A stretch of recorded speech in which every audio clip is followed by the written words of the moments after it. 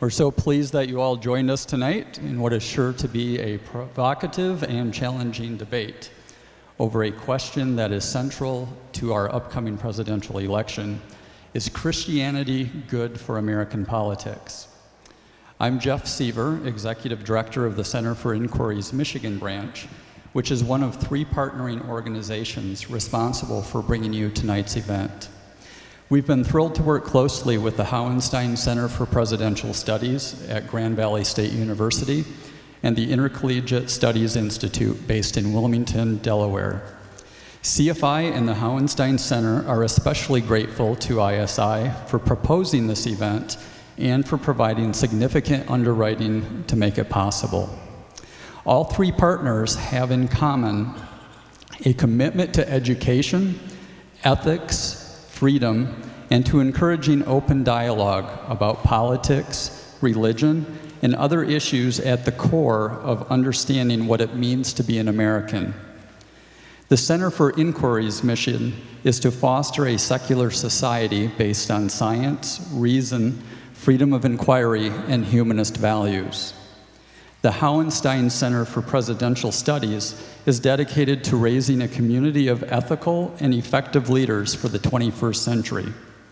The mission of the Intercollegiate Studies Institute is educating for liberty by inspiring college students to discover, embrace, and advance the principles and virtues that make America free and prosperous. I'd also like to acknowledge Fountain Street Church and the Gerald R. Ford Presidential Foundation for their support for our evening together. Now, please welcome Gleaves Whitney, Director of the Hauenstein Center for Presidential Studies, who will be introducing our guests and moderating tonight's debate. Thank you.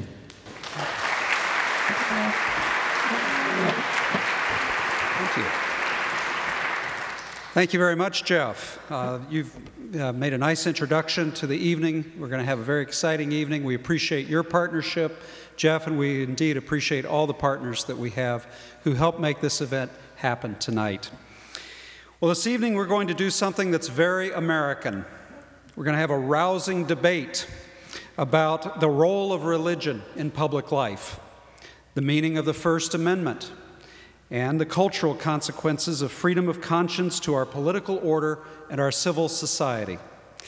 It's a debate that goes back to the origins of our nation and to the founding generation. And if you juxtapose, say, Jefferson with Hamilton, Adams and Paine, Madison and Witherspoon, you get an idea of the competing visions for ordered liberty in our civil polity at the beginning of the Republic. Well, there's no lack of competing visions 220 years later, as you know. With us to explore the debate, the perennial questions that swirl about religion and public life, are 2 renowned thinkers and speakers whom we are delighted to host this evening. Both of them hail from New York City, and perhaps there's where most similarity ends. Susan Jacoby is an independent scholar whose interest in intellectual history has generated 10 books. She is perhaps best known for Freethinkers, A History of American Secularism, which came out in 2004, and was cited as one of the most significant international books when it came out. She's also written Age of American Unreason, which was a New York Times bestseller, Wild Justice, The Evolution of Revenge, which was a Pulitzer finalist, and Never Say Die, The Myth and Marketing of the New Old Age. Also, on a more personal note, she wrote Half Jew, A Daughter's Search for Her Family's Buried Past. She also had a weekly column called The Spirited Atheist, which was hosted by the Washington Post for a number of years. Ms. Jacoby has been the recipient of numerous prestigious grants and awards from the Guggenheim, Rockefeller, and Ford Foundations, as well as from the National Endowment for the Humanities. She also has Michigan roots. Talking to her earlier today, I found out that she was born and raised in Okemos, Michigan, and she went to Michigan State University, graduated from there in 1965. Please give, go green, I heard. Please give Susan Jacoby a warm Michigan welcome.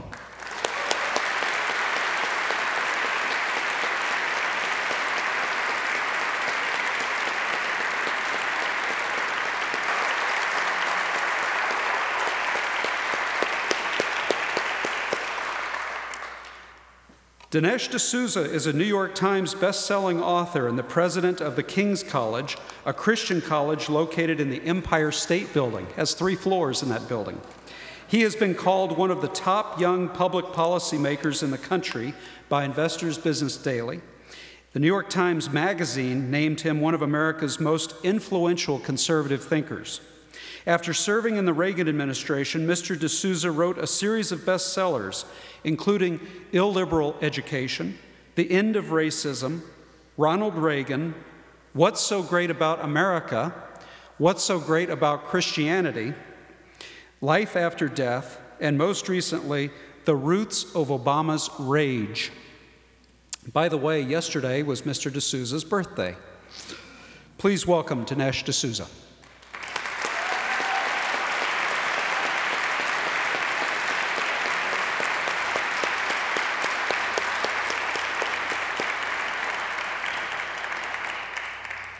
By prior agreement, the format is as follows. Each debater will make an opening statement. Each will field 3 questions put by the moderator. Each will have the opportunity to put a question to the other, and each has agreed to field questions from you. A coin toss determined who would get to go first, and Susan, you have 5 minutes to make your opening statement. Well, the half-Jewish side of me is going to answer the question, framing tonight's debate with a question. What kind of Christianity are we talking about? Fundamentalist Protestant Christianity, which maintains that every word in the Bible is literally true, or mainstream to literal Protestantism, which regards the Bible as a man-written metaphor for spiritual truth? Are we talking about the conservative Catholicism of, say, the U.S. Conference of Catholic Bishops, which considers contraception a mortal sin and women in the priesthood a heresy? Or about the faith of the majority of lay American Catholics and nuns who reject the notion that a select group of old men can lay exclusive claim to divine authority? Are we talking about the kind of Christian politicians who today use the phrase Judeo-Christian heritage at every opportunity? Or about the kind of far-right Christians who are attached to the state of Israel primarily because the book of Revelation names that land as the site of Judgment Day, the day on which all Jews who haven't accepted Jesus as the Messiah are slated to disappear? You see the problem. The founders certainly did, at a time when America was not only almost entirely Christian, but almost entirely Protestant. At the time the Constitution was written, every state except Rhode Island and Virginia had laws that privileged one religion over another. The Commonwealth of Rhode Island, as it happens, had been founded by religious dissidents, freeing the Puritan theocracy of the Massachusetts Bay Colony at a time in the mid-17th century when Massachusetts was actually executing Quakers. At the time of the Revolution, Protestants could run for office in Massachusetts, but not Jews and Catholics.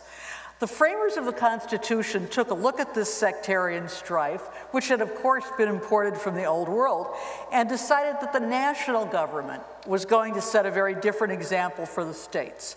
So they left God out of the Constitution entirely, a decision that was debated thoroughly at every state ratifying convention. The purpose of omitting God from the Constitution and prohibiting the kinds of religious tests for public office that existed in the states was to protect government from undue religious influence. The purpose of the First Amendment, however, was to protect religion from government. Now, the Christian right today wants to erase the first half of that equation from American history. Since the day when the religious right lost its first battle over the godless Constitution, they've never gotten over it. There were many attempts to insert a so-called Christian amendment into the Constitution during the 19th century, most notably during the Civil War.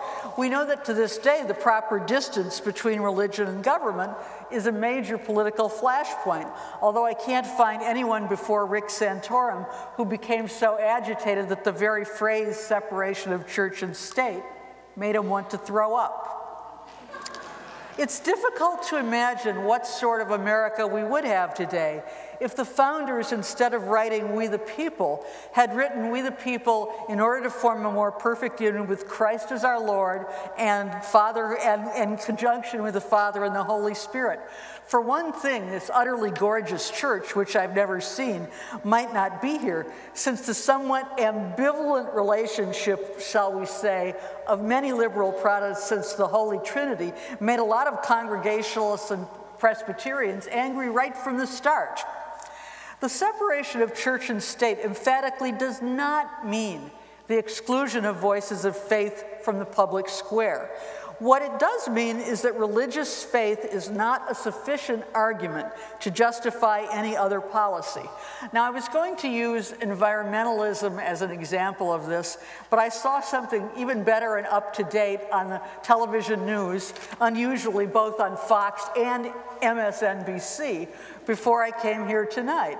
Representative Paul Ryan, who is a Catholic, of course, was at Georgetown University defending his budget and saying that what he said is that the preference for the poor in Catholicism doesn't mean preference for the state. And he also quoted Pope Benedict on the idea that it's not too good an idea for nations to roll up a lot of debt. Then on the other side, there was a signatures by a whole bunch of Georgetown faculty members, many of them priests, saying basically that Jesus was in favor of the poor, and that's why the Ryan budget is bad. Now, what I'm here to say to you is that even though I might agree with the liberal Catholics and disagree with Paul Ryan, that neither of what they're citing from the Bible or from popes is a basis for public policy, which must always be determined by some sort of agreement among competing interests and a reasoned assessment of evidence of what works and what does not. I don't care what Pope Benedict says about this, Ryan's budget, any more than I care about what the Bible says about it.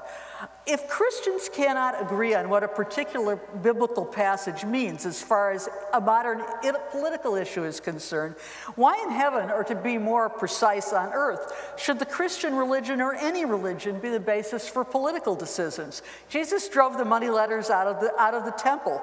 Should we therefore decide that charging interest ought to be prohibited? I have yet to see a candidate of the Christian right make that case. And by the way, I would say exactly the same thing about secular humanism or atheism as rationales for public policy.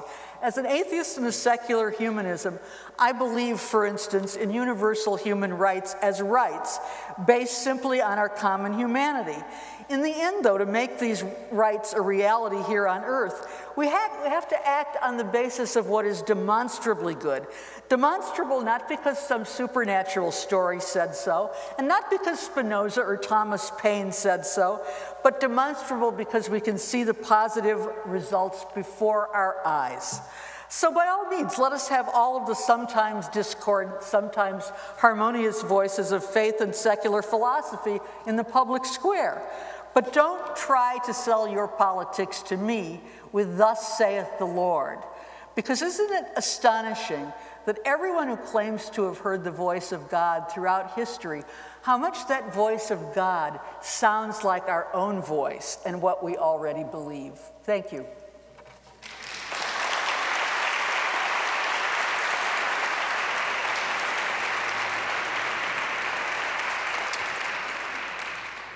Dinesh, you have 5 minutes opening statement.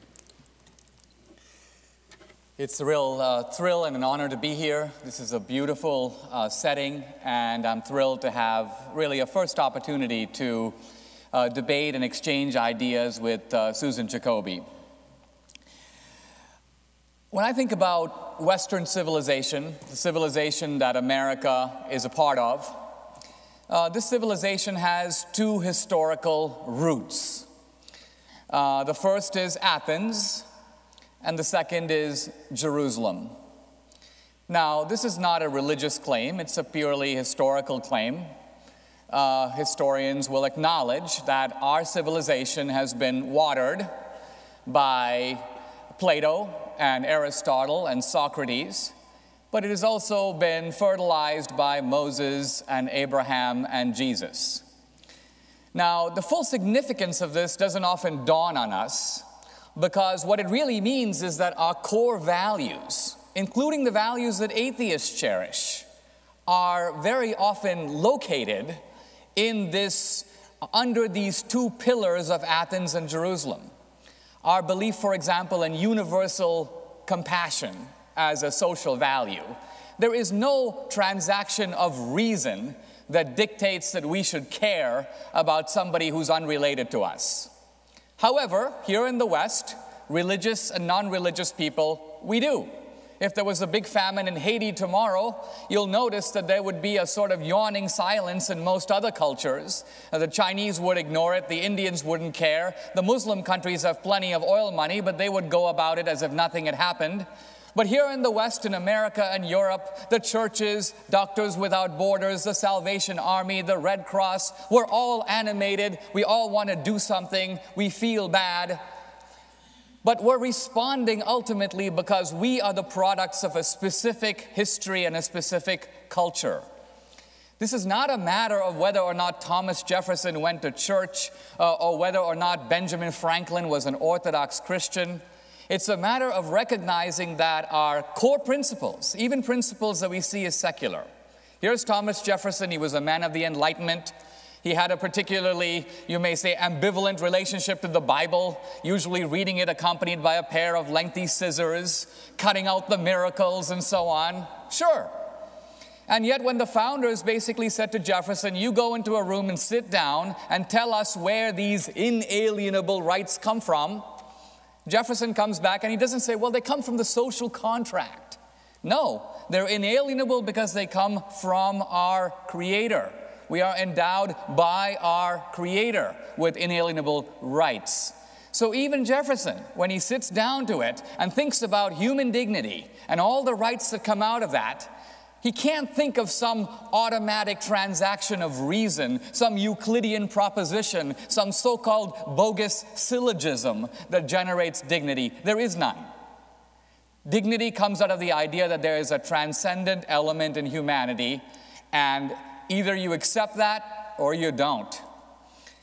If you look at the great social movements of American politics, not only the movement that led to the founding, which was driven in part by the First Great Awakening, but the movements that led to the temperance movement, the suffragette movement, the civil rights movement, the anti-slavery movement, they were not only waves of religious revival that often preceded and sometimes accompanied these movements, but the arguments in favor of these causes were made in explicitly religious terms. When Martin Luther King said, I'm submitting a promissory note, this was not a claim of reason. The Southerners could have said, what note? We didn't sign anything. What are you talking about? Martin Luther King was appealing ultimately to the Declaration of Independence, paradoxically a document signed by a Southern planter. King's argument is parasitic upon the religious underpinning of Jefferson's argument made 200 years earlier. So does it, in the wake of all this, even make any sense to talk about, does Christianity have a role in American politics, to turn Susan Jacoby's question on its head? If you were to subtract the influence of Christianity from the West, what would be left? If you were to subtract it from America, no founding, no Declaration of Independence, no anti-slavery movement, no civil rights movement. So the fact of the matter is that Christianity has had an incredibly powerful, and I would argue on the balance, powerfully positive role in shaping American life and American politics. Even the atheist is standing on a Christian mountain. When the atheist talks about science, which should not escape our attention that what we call science is a Western phenomenon. It developed in Western civilization and not in other cultures. Now, why is that? It developed because in the West we have had this idea of the rational universe. And the rational universe, the idea that the universe operates according to laws, is an idea rooted both in Athens and in Jerusalem. Thank you very much.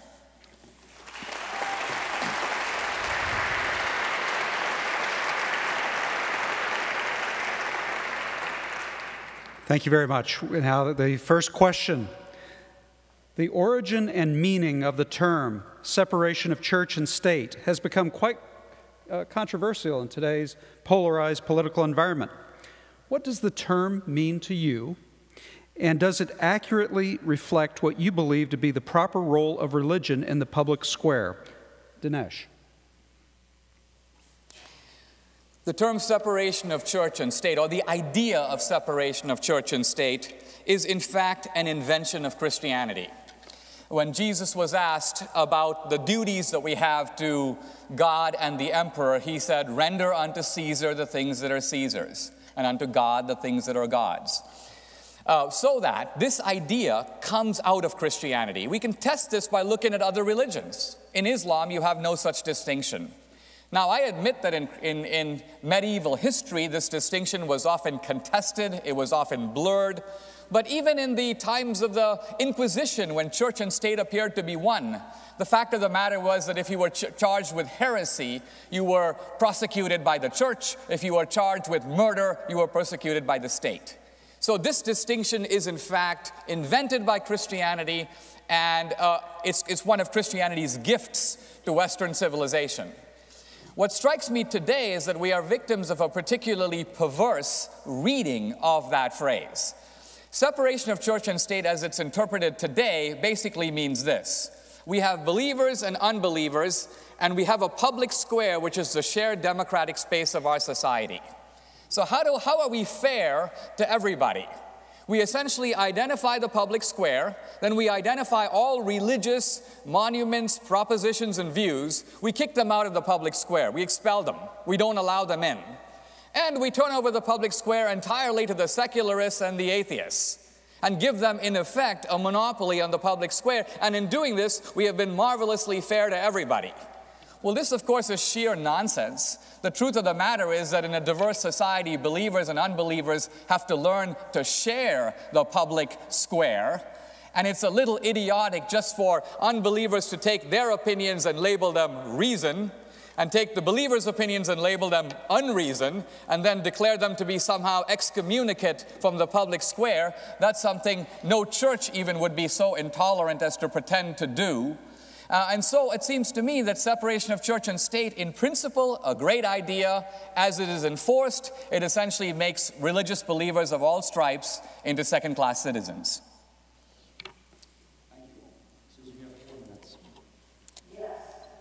Well, first of all, I've read this in Mr. D'Souza's books already, and I find his interpretation of Jesus' famous statement quite astonishing.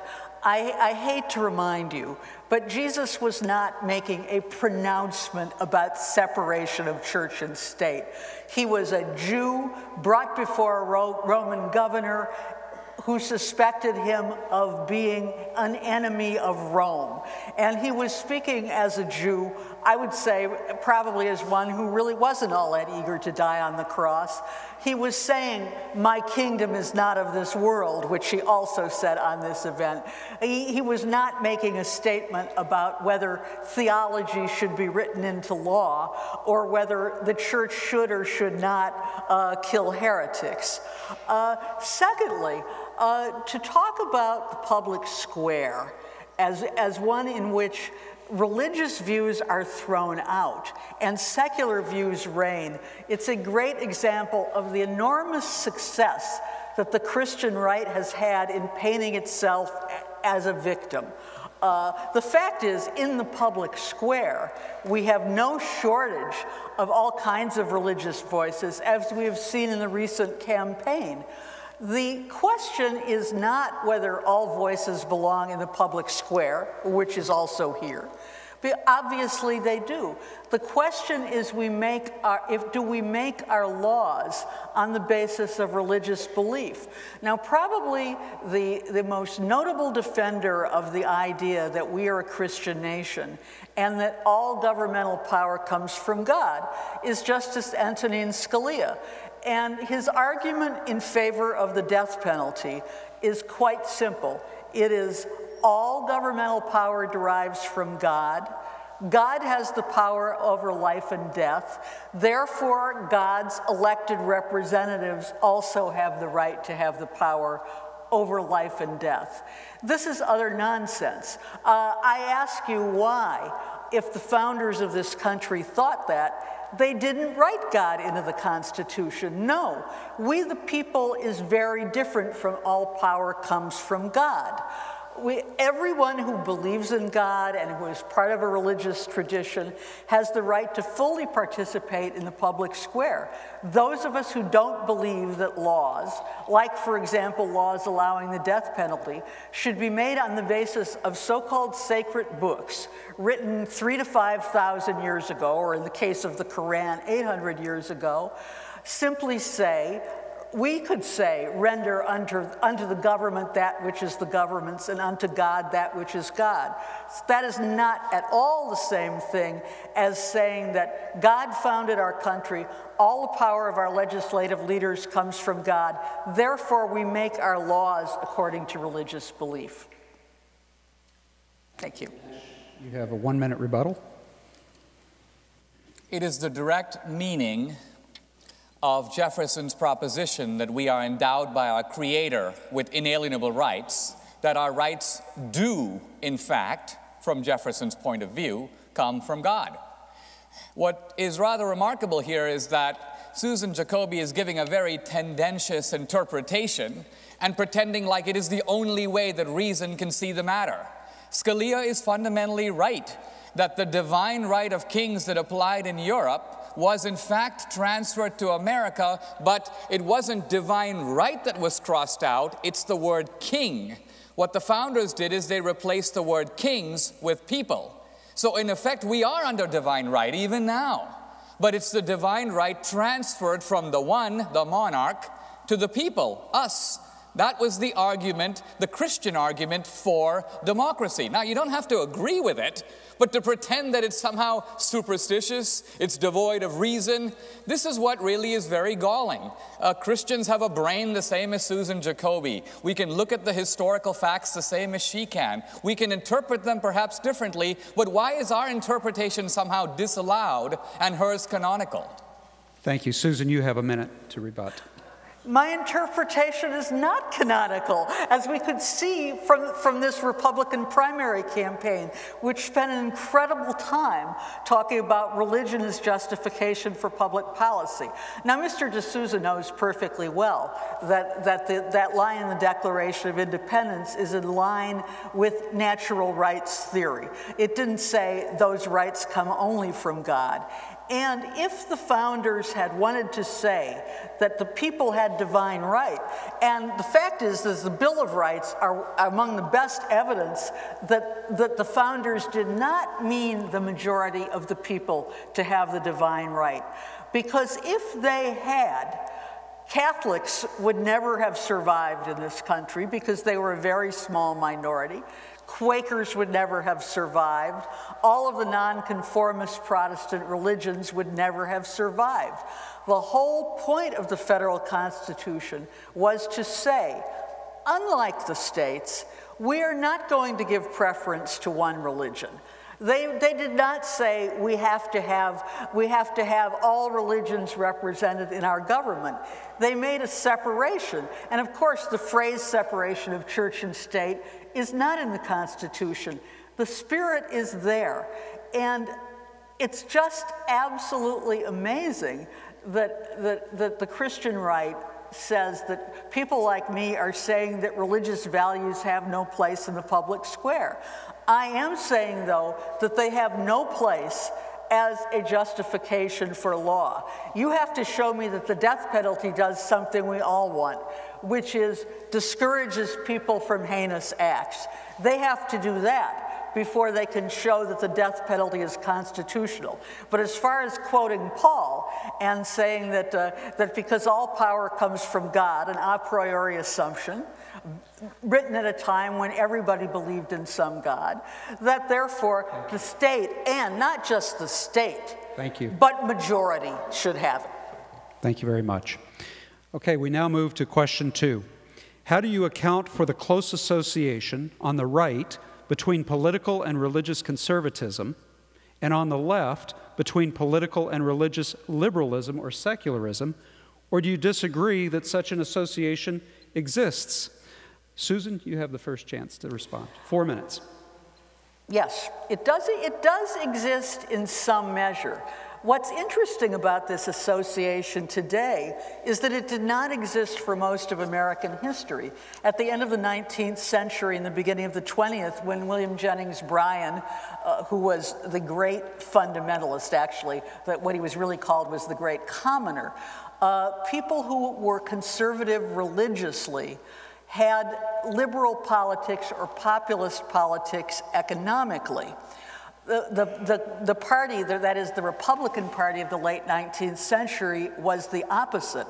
They were economic conservatives and robber barons, and many of them were social Darwinists, which is to say they believed that immigrants were inferior to native-born Americans, of course that blacks were inferior to whites, that women were intellectually inferior to men. Of course, probably William Jennings Bryan believed some of that too. But the economic association between economic conservatism and Christian conservatism is very new in American history. One of the fascinating developments of the last 30 years, and it is a definite result of Roe versus Wade, is the association between two historic enemies, right-wing evangelical Protestants, and by that I don't mean all evangelicals are right-wing, I mean that portion of evangelicals who are right-wing, and right-wing Roman Catholics, who just hated each other for a long time, as we know from all electoral history before 1960.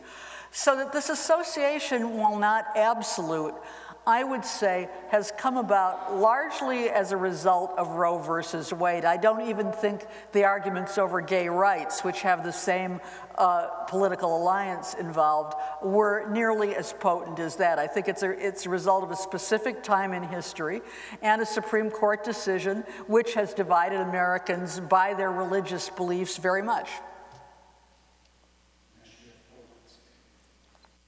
I do think that historically, it is true that this association between political and religious conservatism on the one hand and liberalism on the other did not obtain exactly as Susan says.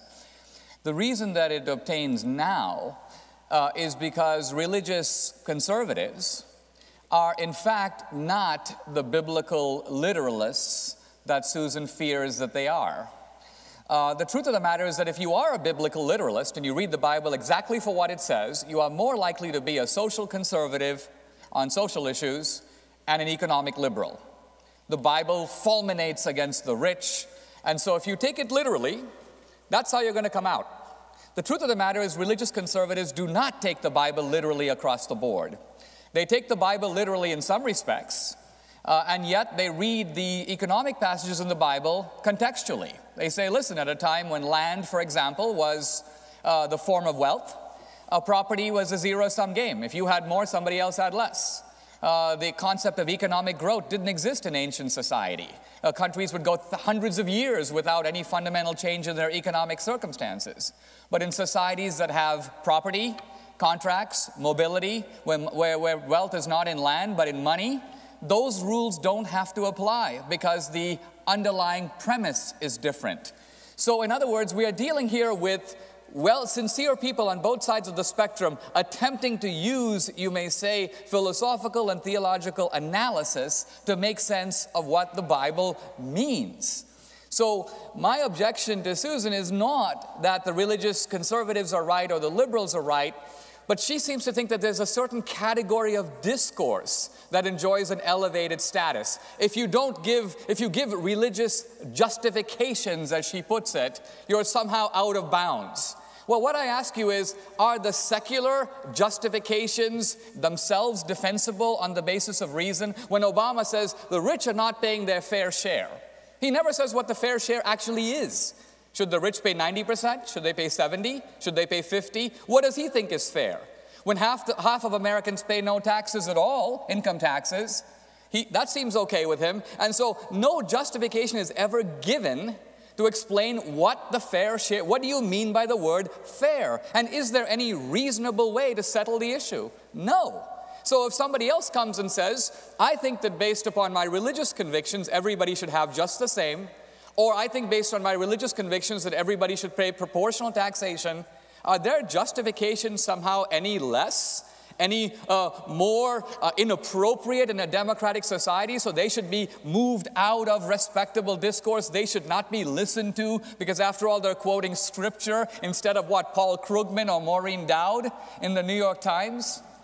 In other words, we all get our convictions from a complex set of preferences, and this applies as much to the pro-life issue as any other.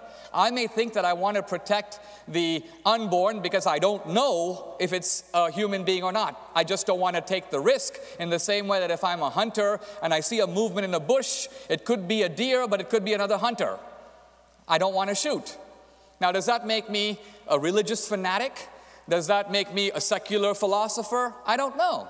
But the fact of the matter is, whether I'm getting those convictions because of being steeped in the Bible, or whether I'm getting those convictions because I've been steeped in the writings of Thoreau, who cares? My argument stands on its own merits. No religious people are saying, because the Bible says this, Susan, you must believe it. What they're saying is, because the Bible says it, I believe it.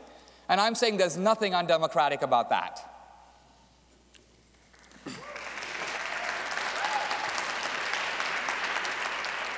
Susan, you have a 1-minute rebuttal. Yes. Mr. D'Souza is being quite disingenuous. He is not saying, because the Bible says this, I believe it. He is saying, because the Bible says this, this needs to be written into our law. That is quite different. And I understand why a conservative intellectual like Mr. D'Souza is very disturbed by religious fundamentalism, meaning a literal interpretation of the Bible. Because public opinion polls repeatedly show, and not by crazed left-wing pollsters, but by the Pew Forum on religion and public life, that 1/3 of Americans, this is the only country in the developed world, 1/3 of the population believes that every word in the Bible is literally true. Now, it is very easy to see how when you are a deeply religious person and you consider your sacred books a metaphor for spiritual truth, that can be used to accommodate to all sorts of secular knowledge. You can never accommodate a literal belief that the earth was created in 6 days, which again, 1/3 of Americans believe, to the realities of modern science, period.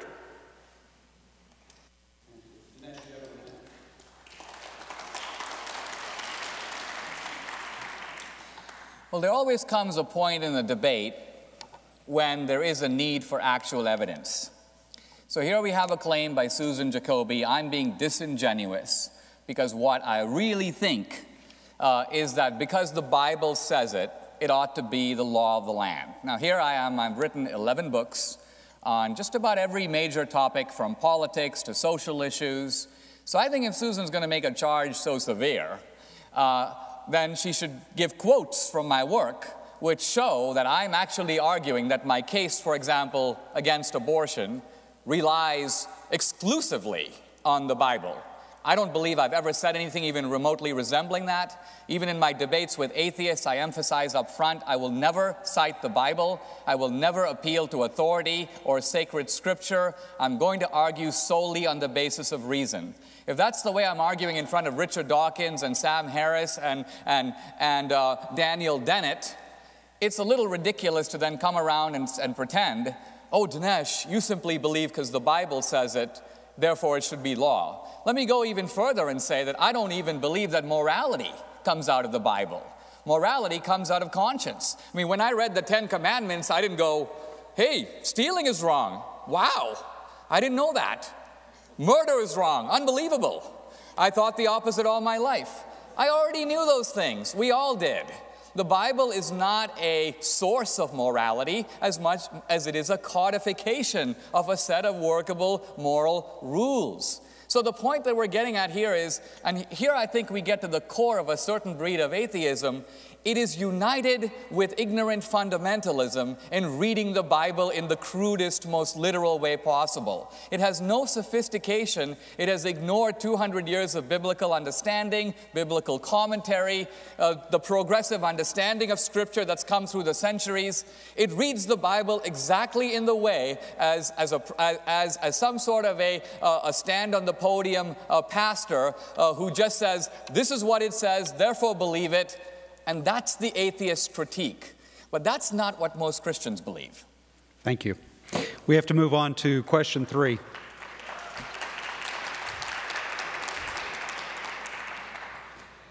It would be considered uncontroversial to put up a statue or monument to Voltaire, Rousseau, or Thomas Paine on federal property or the state capitol. Why should it be forbidden to put up a similar statue of Moses or Jesus, who may have had a far greater impact on our society and laws than the secular figures just mentioned? Dinesh, 4 minutes.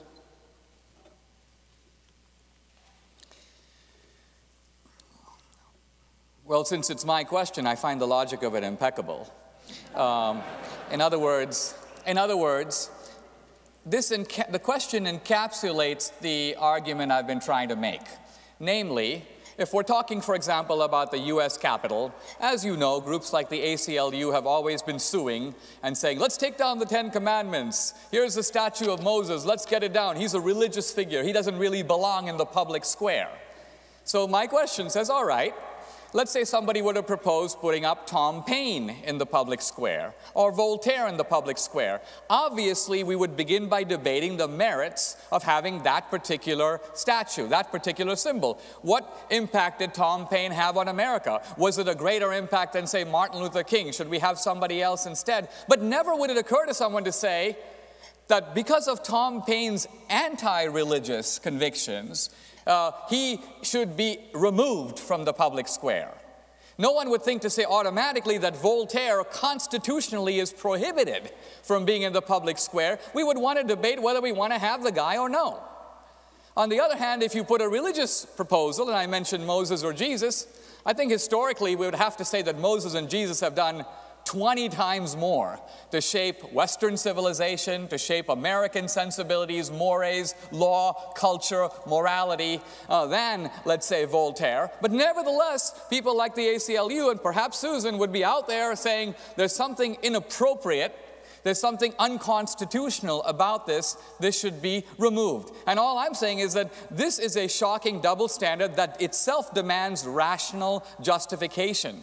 You can't simply chant separation of church and state and declare the matter settled. What we're trying to figure out is why we have a prejudice against religious figures who have had an historical, moral, political, and even lawful impact, while we don't have that prejudice against secular figures similarly situated. So I'd like Susan to explain why the double standard. First, though, I'd like to point out that if the 10 Commandments really were, or their ideas in the 10 Commandments, really were the basis of American law, as the Christian right constantly asserts, and I'm not saying Mr. D'Souza. Mr. D'Souza is a Catholic. Catholics historically have not adhered to a literal interpretation of the Bible. But we wouldn't even be addressing this question if the full first commandment were supposed to be engraved in courthouses, because I will remind you, it prohibits the making of graven images of anything in the sky above or the earth below. I believe that would include Paine, Voltaire, and Rousseau, Moses and Jesus, not to mention cartoons of Muhammad. But the premise on which this question is based, that there would be no controversy over memorializing Thomas Paine in a public venue, is a perfect example of the ways in which those who wish to entangle religion with government try to make it look as if secularists are in charge of everything. In fact, there's been nothing but controversy over Paine since he wrote The Age of Reason in 1793, in which all he did was advance the astonishing proposition that the sacred books of all religions were written by men. After George Washington, Paine at the time of the Revolution was probably the best known man in America. Washington himself asked that Paine's crisis papers be read to the troops at Valley Forge in that terrible winter. But the Age of Reason ruined his reputation. Thomas Jefferson, the only one of his revolutionary colleagues who did not desert him, was strongly criticized for seeing Paine at the White House and bringing him home from France on an American ship. There is no statue of Paine in the U.S. Capitol Sculpture Hall, although there is one of Brigham Young, although, in fact, it has been proposed many times. I'm omitting Rousseau and Voltaire because since they're French, it's unlikely that anyone would want to erect a memorial to them in a taxpayer-financed venue here. But as for Moses and Jesus, They simply do not belong on public ground financed by taxpayers simply because they are the founders of two of the world's great religions, which of course have contributed a great deal to our culture. But to say that they've contributed a great deal to the United States as a nation is true only in the sense that America, like all of the nations of Europe, is the heir of all Western culture. Moses' idea of governance was to break the first tablets when he saw those naughty Israeli tribes dancing around a golden calf. And there's another very practical reason why Moses and Jesus don't belong on publicly financed ground. You would quite rightly have every other religion demanding a statue of its mythic founder in compliance with the First Amendment. Why, as an atheist, I might want Christopher Hitchens, or if I were a politically right-wing atheist, Ayn Rand. I think they're certainly every bit as worthy as Brigham Young, though I definitely agree that Jesus and Moses are worthier in the story of Western culture. Thank you. Next, 1 minute rebuttal.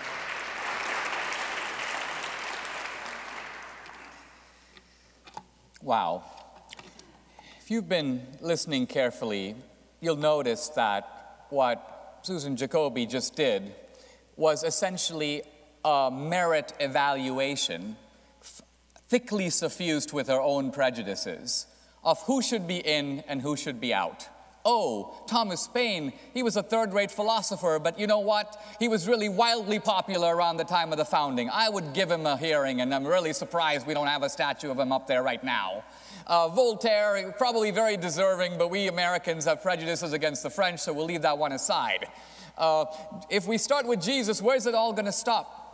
Let's back up. My point had nothing to do with any of this. It was not about debating the merits of A versus B. My point was that when it comes to secular figures, we can debate whether we want them or not. We can debate their merits, and we can have that discussion, and we can decide on the basis of what we think is a democratic society to include them or not to include them. Susan's view is that religious figures just don't merit that kind of evaluation at all. It's not that we weigh Jesus and Tom Paine and go, you know, on the balance, we think that Tom Paine weighs heavier in the scales. He actually had a more impact. She knows that would be ridiculous to say, so she doesn't say it.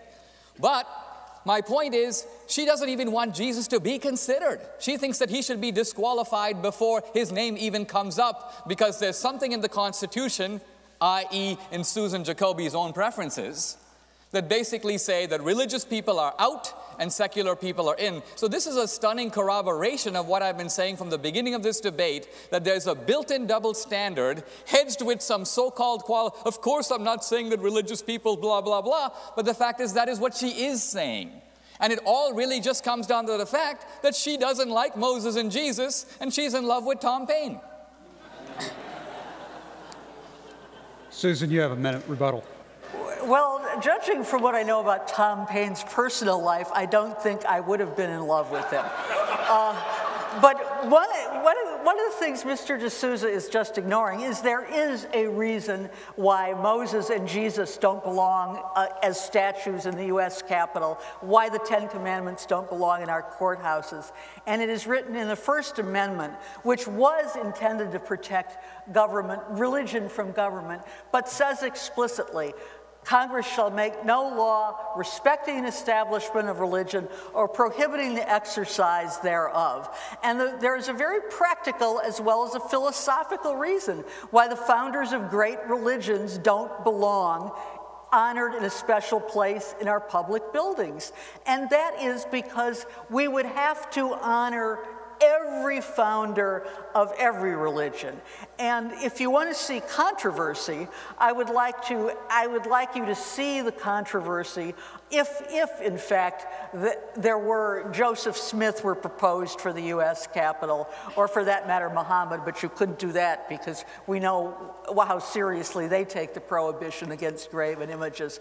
But the idea that there would be no controversy about Thomas Paine is blatantly wrong, because there has been controversy every time there was a proposal to honor Thomas Paine. And I'm not saying that he was the most important figure in the revolution, or even that he necessarily should be in a capital. What I am saying, actually, is there should be debate about Thomas Paine. There should be no debate about Jesus and Moses, because the First Amendment prohibits your picking out the founders of two religions and honoring them with taxpayer money.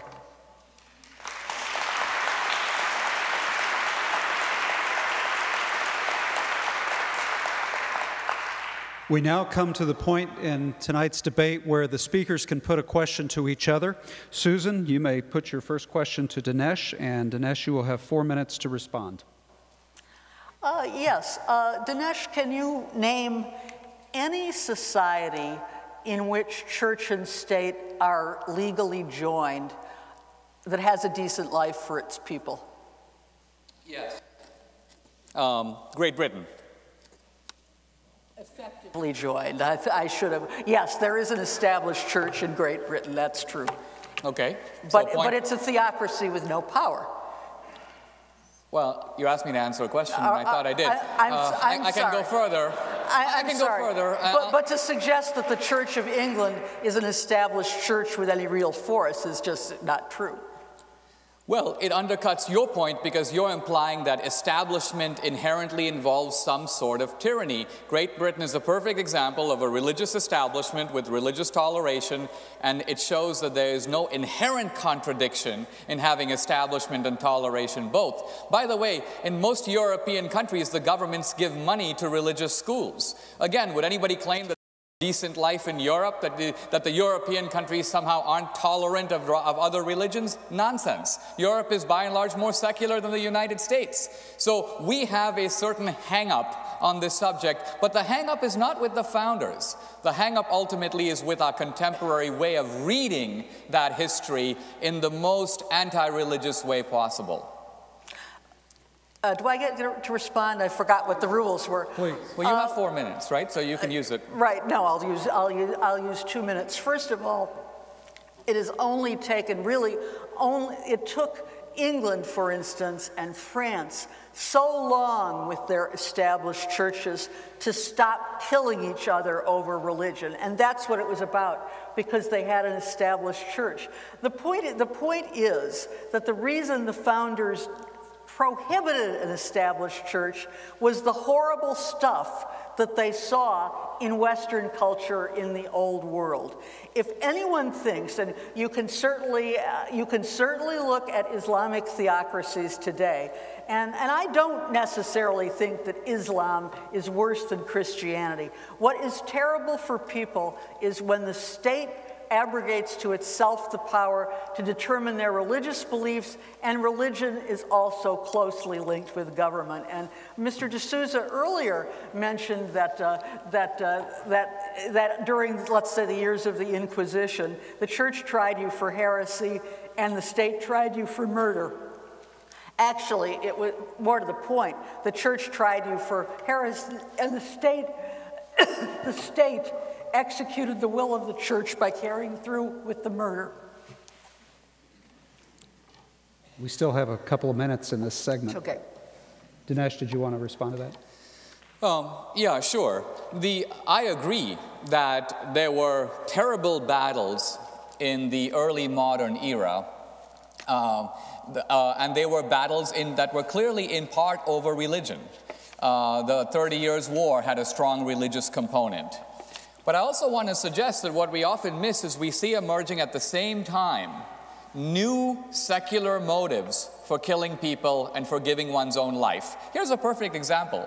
Most people think it's kind of fanatical to die for your religion, but they don't think it's fanatical to die for your country.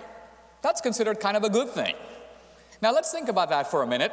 Where does our country, our state, get that kind of demand, that kind of allegiance? It's a secular allegiance. Based on no God, I'm asking you to kill yourself for your country.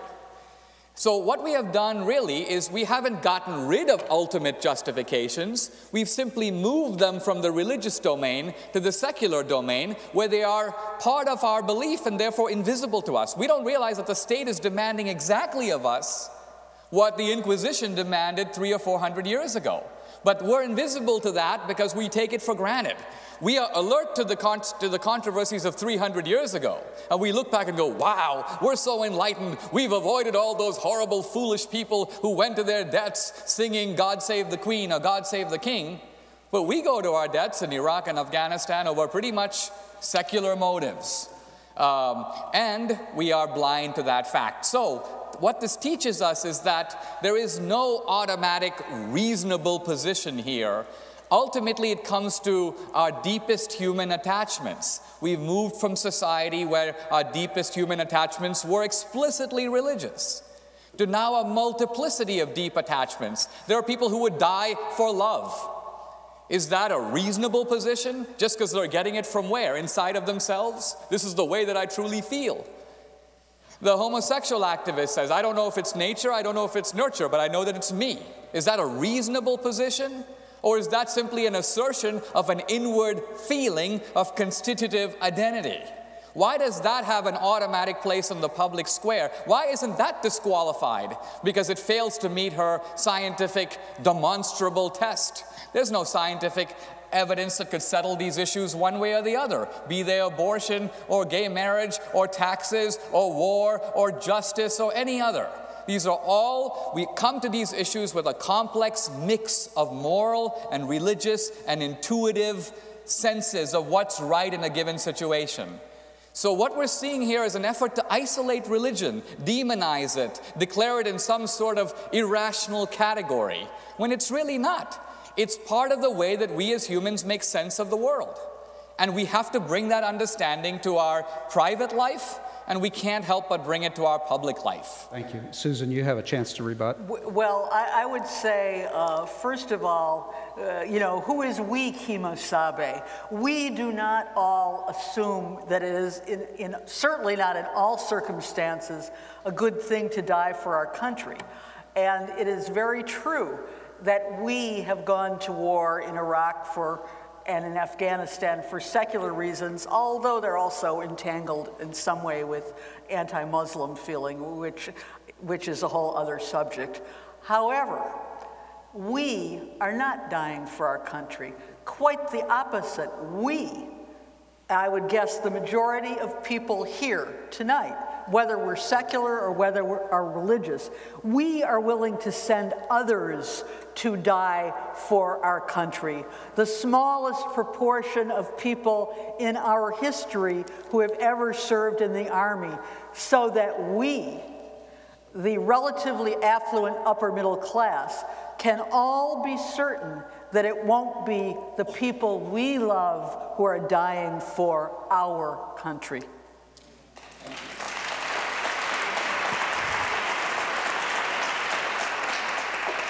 Dinesh, you have now an opportunity to present a question to Susan. Susan, you'll have 4 minutes to answer.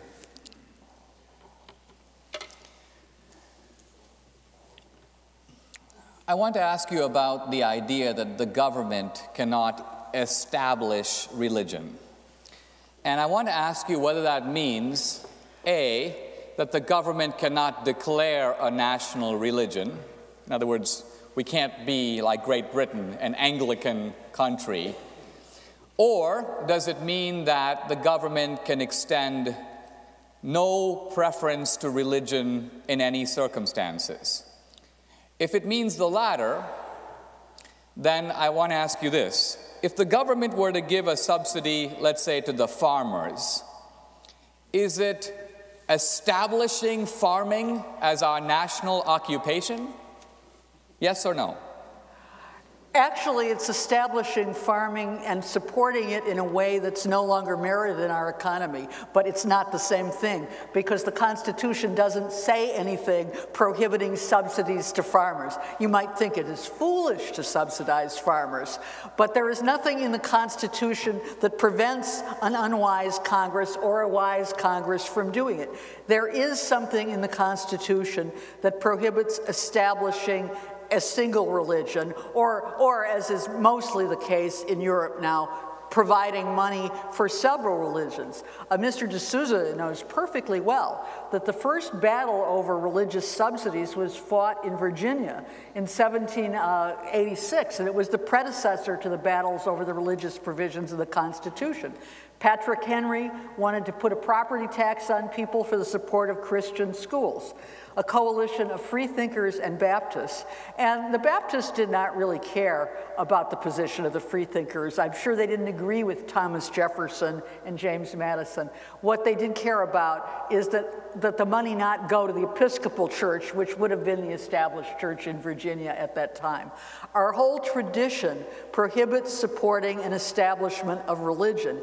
And if what you are saying is the only prohibition is against favoring one religion or another, I would ask you, what would happen in this society if we were forced to look at every religion? Do we think it's good to subsidize a religion, for instance, that prevents the use of modern medicine, say Christian Science? All of these things arise once you start giving support to religion. It would require absolutely equal treatment. Well, first of all, that's simply not true. A good example would be that our campuses, our states, and our federal government, for example, have all kinds of multicultural programs that are aimed, for example, at taking into account the contributions of different minority and racial and ethnic groups. Now, you could right away say, wait a minute, if we start down this road, where do we stop? Then you find some eccentric group and say, well, we have to fund these crazy people too. And the fact of the matter is, no. You don't always have to go all the way down the slippery slope. That's why we have a democratic debate. We make judgments about where we decide to draw the line.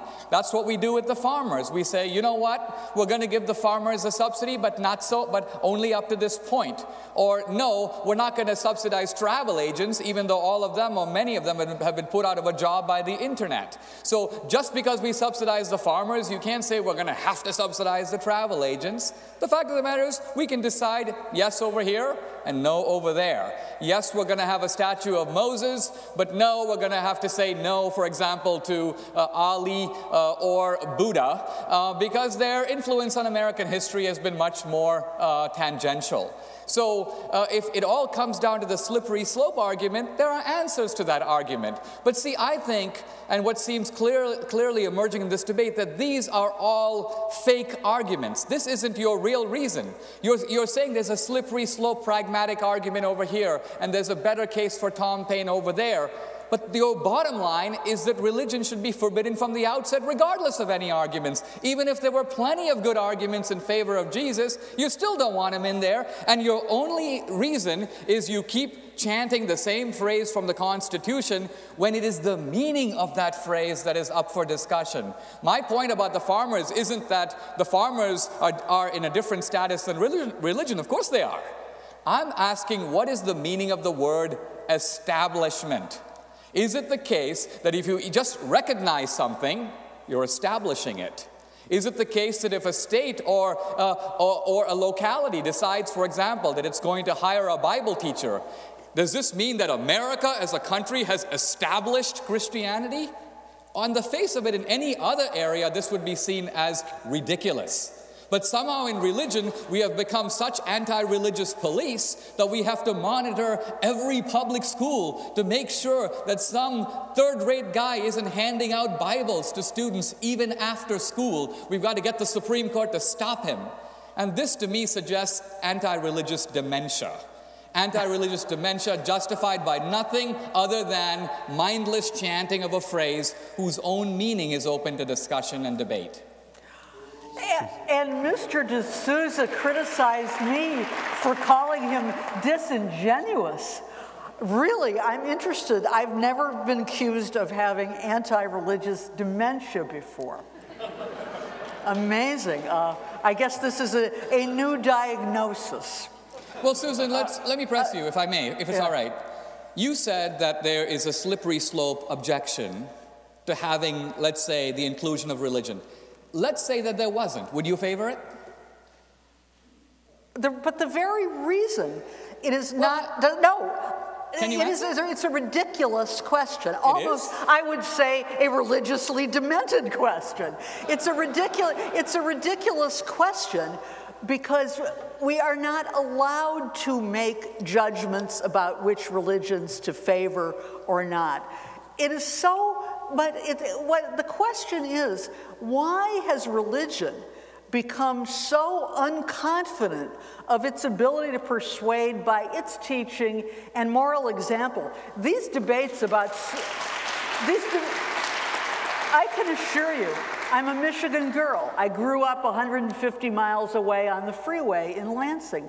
I can absolutely assure you that there were no such debates, for example, about religion in public school. And I went to both public and Catholic school in the 1950s and the early 1960s. Everybody, like my Catholic parents, understood the teaching of religion to their children as their responsibility. No one expected that there would be classes about religion. No one was pressing to have prayers before football games. Everyone took for granted that the difference between a religious school and a public school was that the religious school was supported by religion and the public school was supported by all taxpayers. I do not think it is anti-religious dementia to think that was a good system.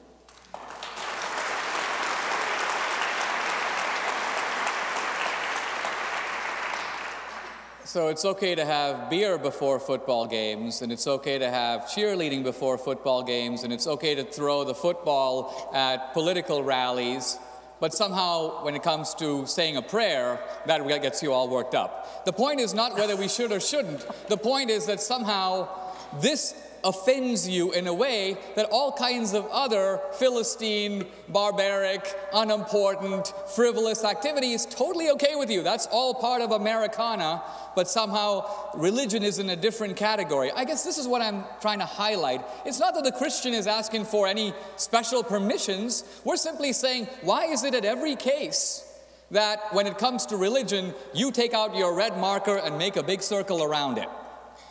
What is the meritorious argument for doing that now? Is it because 300 years ago the Huguenots were at the throats of the Catholics? Is that your justification? You're worried that's going to start up right again here in Michigan?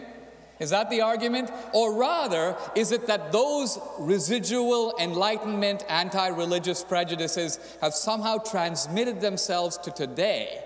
And even though the arguments, the situation is different, you still echo those same prejudices in the name of a principle that we haven't yet clearly established.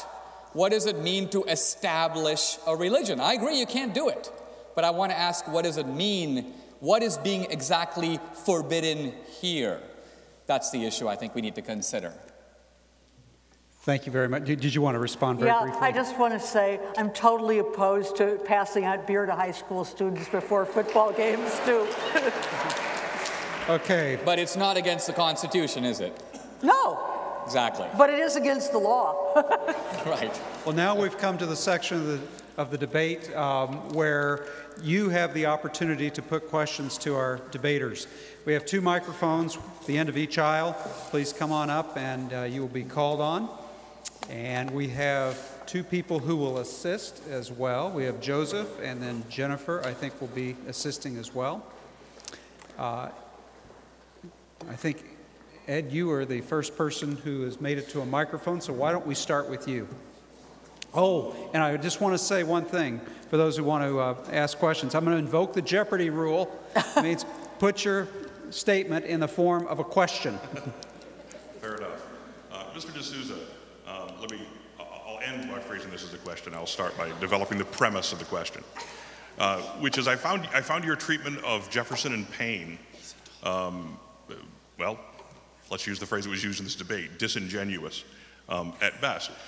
You argue that Thomas Jefferson, because he invoked a creator in the Declaration of Independence, was therefore drawing on Christian tradition, and that proves that the source of all of our rights is a religious source. And yet when you discuss Thomas Paine, all of a sudden he was an anti-Christian, anti-religious person. And yet Jefferson and Paine had almost identical views on virtually everything about religion. Thomas Paine was not an atheist. Thomas Paine was, in fact, a deist. And the first chapter of the Age of Reason is largely devoted to him developing his religious beliefs. What's the question? So the question is, well, let me phrase one more premise here, which is this. When you look at Jefferson, when you look at what Jefferson said, when you look at what Jefferson said about religion, and the subject of the debate is Christianity, not belief in God. Jefferson, when he looked at the Bible and at the Christian God, he called him cruel, capricious, vindictive, and unjust. He called the gospel writers a band of dupes and imposters. He called St. Paul the first corrupter of the doctrines of Jesus. So, my question is, why do you look at Thomas Jefferson and say his views represent the great Christian tradition, and Thomas Paine yet is this terrible Enlightenment anti-religious person when their views were exactly alike? Well, there are two parts to this. I mean, certainly, I do think there were important differences between Jefferson and Paine. Paine's deism was more deeply entrenched, the absentee God who put the world into motion and then went on long-term vacation. Jefferson had a much higher view of the moral teachings of Jesus. He thought Jesus to be, in a way, the perfect man. Not God, not a miracle worker, but he thought that Jesus' spiritual insights were very deep.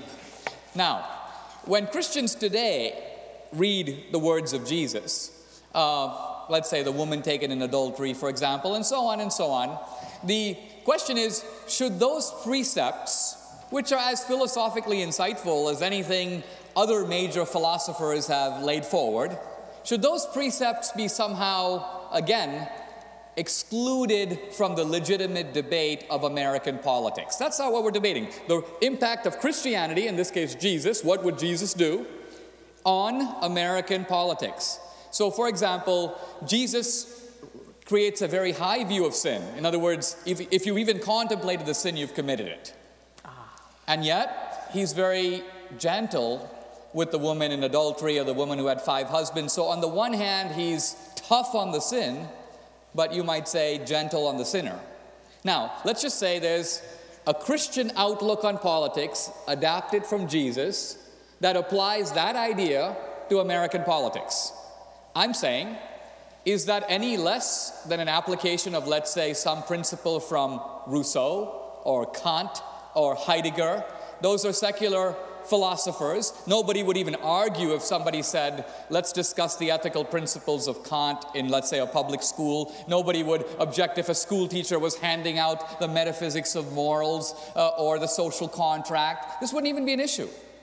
So my point is, why does suddenly this Jesus, whose impact again was much greater than the others, somehow suddenly qualify as the bad guy who should be left out? Is this actually what the founders were scared about? Is this what they were trying to protect against? Or do we have a tendentious reading of what they were trying to achieve? They were trying to prevent religious war. They were haunted by the memories of what had happened between the British and the French, the Inquisition, the persecutions. That's not an issue here. What's at issue here is that those fears are being harnessed politically today against what would seem to be a perfectly legitimate application of very deep ethical principles to our political situation. So that's the difference between Jefferson, who I think would consider that application completely legitimate, and Paine, on the other hand, who probably would not. I just have a very short thing to say in answer to the last point about what's the problem with discussing Jesus in public schools as opposed to discussing Kant. Frankly, I don't think Kant has ever been discussed in a public school below. You have a pretty elevated idea of public education. But I will tell you, one of the things that I was raised as a Catholic, and one of the things that I found most wrong about the Catholic Church, and it's not an interpretation that all Protestants have, is I think that the idea that to contemplate a sin, or as Jimmy Carter said, to lust in your heart, it is as if you had done those things, would be utterly ridiculous as a blueprint for civil society. Because in fact, I don't care what any of you is contemplating right now. I only care about whether you actually do it. We do not have a law against contemplating murder or contemplating adultery. We do not even have penalties enacted by our husbands or wives for contemplating if they don't know about it. The difference between a thought and an action seems to me to be one of the most fundamental things wrong with Catholic theology. No, the point is not that I am right. It is that I would profoundly object to this being taught as any kind of a norm in a public school. I would object to a Catholic teacher teaching about Judaism unless they'd had a lot of courses in comparative religion. I would object to, if I were a religious parent, I would object to an atheist interpreting religion in the way that I am. Religion is different. That is, the Constitution mentions it for a reason, because it's different. It goes to the heart of our thinking, you know, we simply can't have equal theology in our schools. Now, as a matter of fact, our law frequently does consider intention as being not only relevant, but completely decisive. Only when a crime has been already committed. Exactly. If I want to kill my wife, even if I fail, I can be prosecuted for murder because I intended the act. And the law acts as if the intention carries the same criminal penalty as my actually trying to carry it out, even if I only wanted to do it. On the other hand, if I don't intend to kill somebody, but I do in fact kill them, the law treats that completely differently. Even though we got a dead guy on our hands, it's not murder, it's an accident. So right away, we see here how, and I would argue that this principle of Jesus is in fact embedded in our law. And Susan is actually okay with it because she accepts the result of our law. She's simply ignorant of the genesis of the law. And therefore she states as a declarative principle, the law never considers intentions. Muslim law doesn't. In Muslim law, they don't care if you're modest as long as you wear the veil. But we would say that if the law makes you wear the veil, you're not modest because it's forcing you. It's only if you choose to wear the veil that you can be eligible to be considered modest. So this is an embedded part of Western morality, and Jesus' principle is thoroughly in the mainstream of Western moral and even legal discourse. No, it's not. Intention is only considered in determining the penalty for a crime that has occurred. No one has any way of knowing whether you want to kill your wife unless you actually try to do it. And yes, we do. We do have a penalty for attempted murder, which is a crime because you've attempted the murder, not because you thought about it. All right. But second question. Let's move on. Thank you. I think you were partly onto something with the divine right of kings versus the divine right of people, but then you got about 25% of the way there, and I think you went off course. The Declaration of Independence was a manifesto. It was an explanation to the Western world why the Americans were throwing off their lawful ruler when all the other Western countries viewed the divine right of kings as the inherent natural order of things. And to me, I think Jefferson was using language and wording that he knew would play, that he had to give these people an excuse, and it couldn't be the divine right of kings. So subtly, in the way you interpret it, it was kind of the divine right of people to a certain extent. But I don't think the Declaration of Independence should be taken in any way, shape, or form as a way of saying, okay, because I put the word create in there, we now can establish religion in our secular society with a secular constitution. So I think you had a point in there, but I think you diverted at that point. So, but you can both comment. I'll sit down. Please. I'll leave that one. I generally agree with you, but it wasn't really a question, so I'm not going to take up our time because there's so many people waiting. I'm okay with passing also. Okay. Yes, ma'am. Well, I attended Okemos High School 3 years after you, and I have written you about this, that in the intervening time, the Supreme Court ruled about prayer in the public school. And I was forced to sit in a room with one other person because I did not want a prayer at our Honor Society induction service. And the school board decided that the way to respect my rights was to let me choose to not be there and to be singled out separate from the other kids. And I wonder what you think the appropriate school board decision would have been in those circumstances at Okemos High School. I never liked the Okemos School Board, I can tell you. This did. In fact, her example is an example of how things changed over time. It was the beginning of a movement for religious conservatives, and parents would have gone absolutely crazy if that had been done when I was there. There was a big difference, and I think this happened in Okemos because of a, again, reaction to late 60s, early 70s, you know, part of a general, which is too general for this discussion, about a breakdown. 1963, 64 is when it happened. After I graduated, about a breakdown of order. But one of the whole things about religious ceremonies in schools is everybody who's religious acts as if this is no problem for the non-religious, or it's no problem for the 2 or 3 Jews in a school, which really was the case in Okemos back when I was there, as opposed to the Christians. But again, I don't think that's good school board policy. My mother certainly, if I'd still been in school, would have been right on the barricades opposing it. However, this is an example of the dangers of bringing religious ceremonies into public schools. It's bound to leave somebody out. And after all, the whole thing I have never understood about this is anybody who wants to reflect and pray by themselves within a group can do it. It's what the Quakers call the inner light. I've always thought that was a lovely idea. What this is about is compelling a public statement.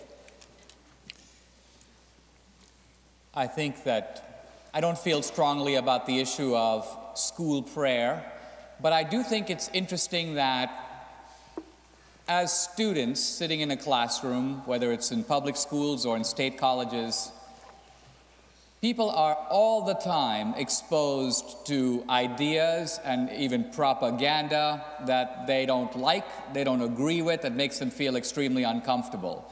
I think it's not an exaggeration to say that pretty much every conservative student who is sitting in a liberal classroom at a state university is bombarded. And I'm not just talking about some simple ceremony. I'm saying in classroom after classroom with a diversity propaganda that makes them extremely uncomfortable, makes them feel extremely out of place, unwelcome, and so on.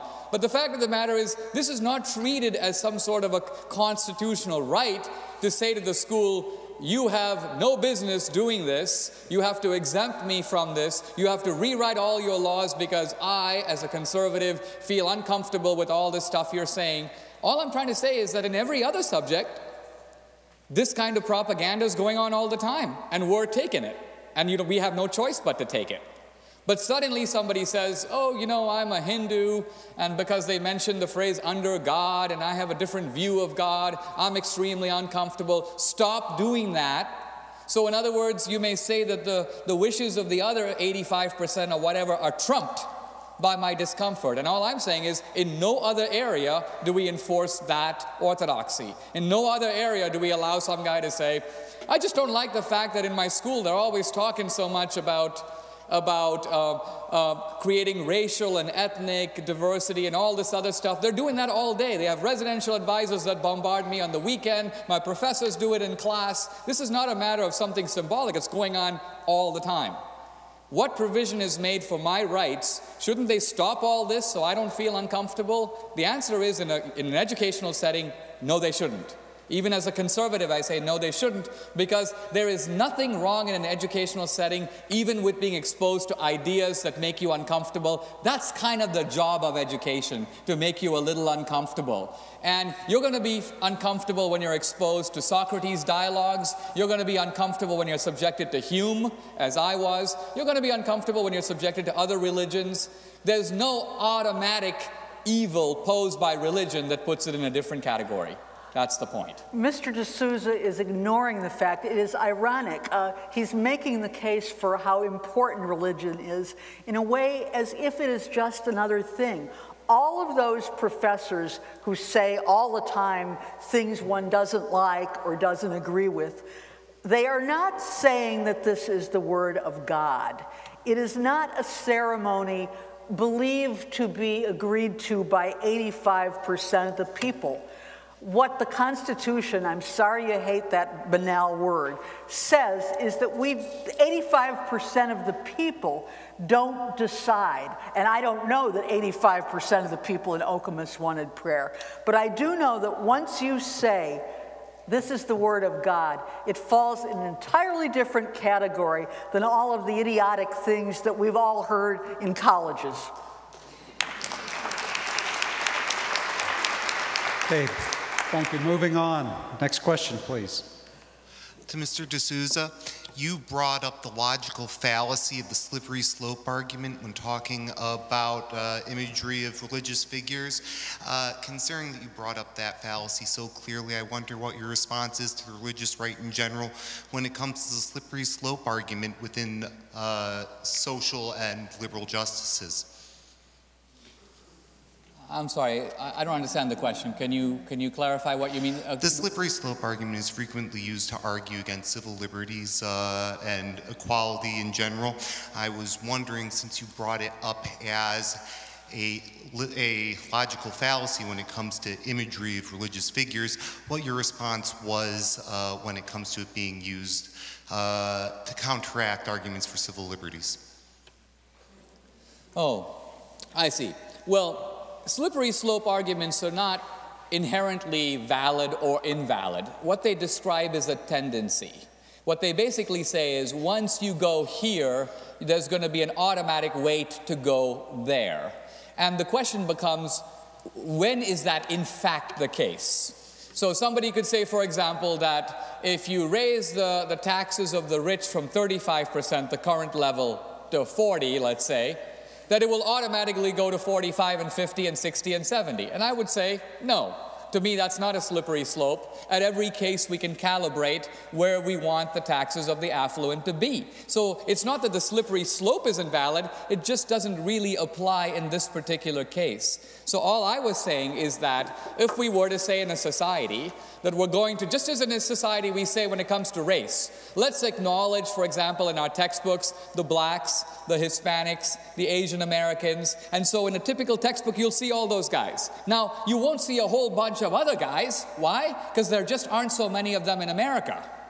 They're not represented because they don't have a big constituency over here. So we're basically drawing a line. We're saying, let's take the major ethnic groups that are right over here and give them some acknowledgement. We're not going to focus so much on these guys because we just don't have a lot of them over here.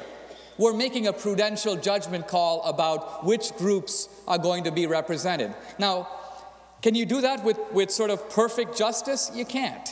So, but my point is, again, we do it with race, but we somehow think we can't do it with religion. Why not?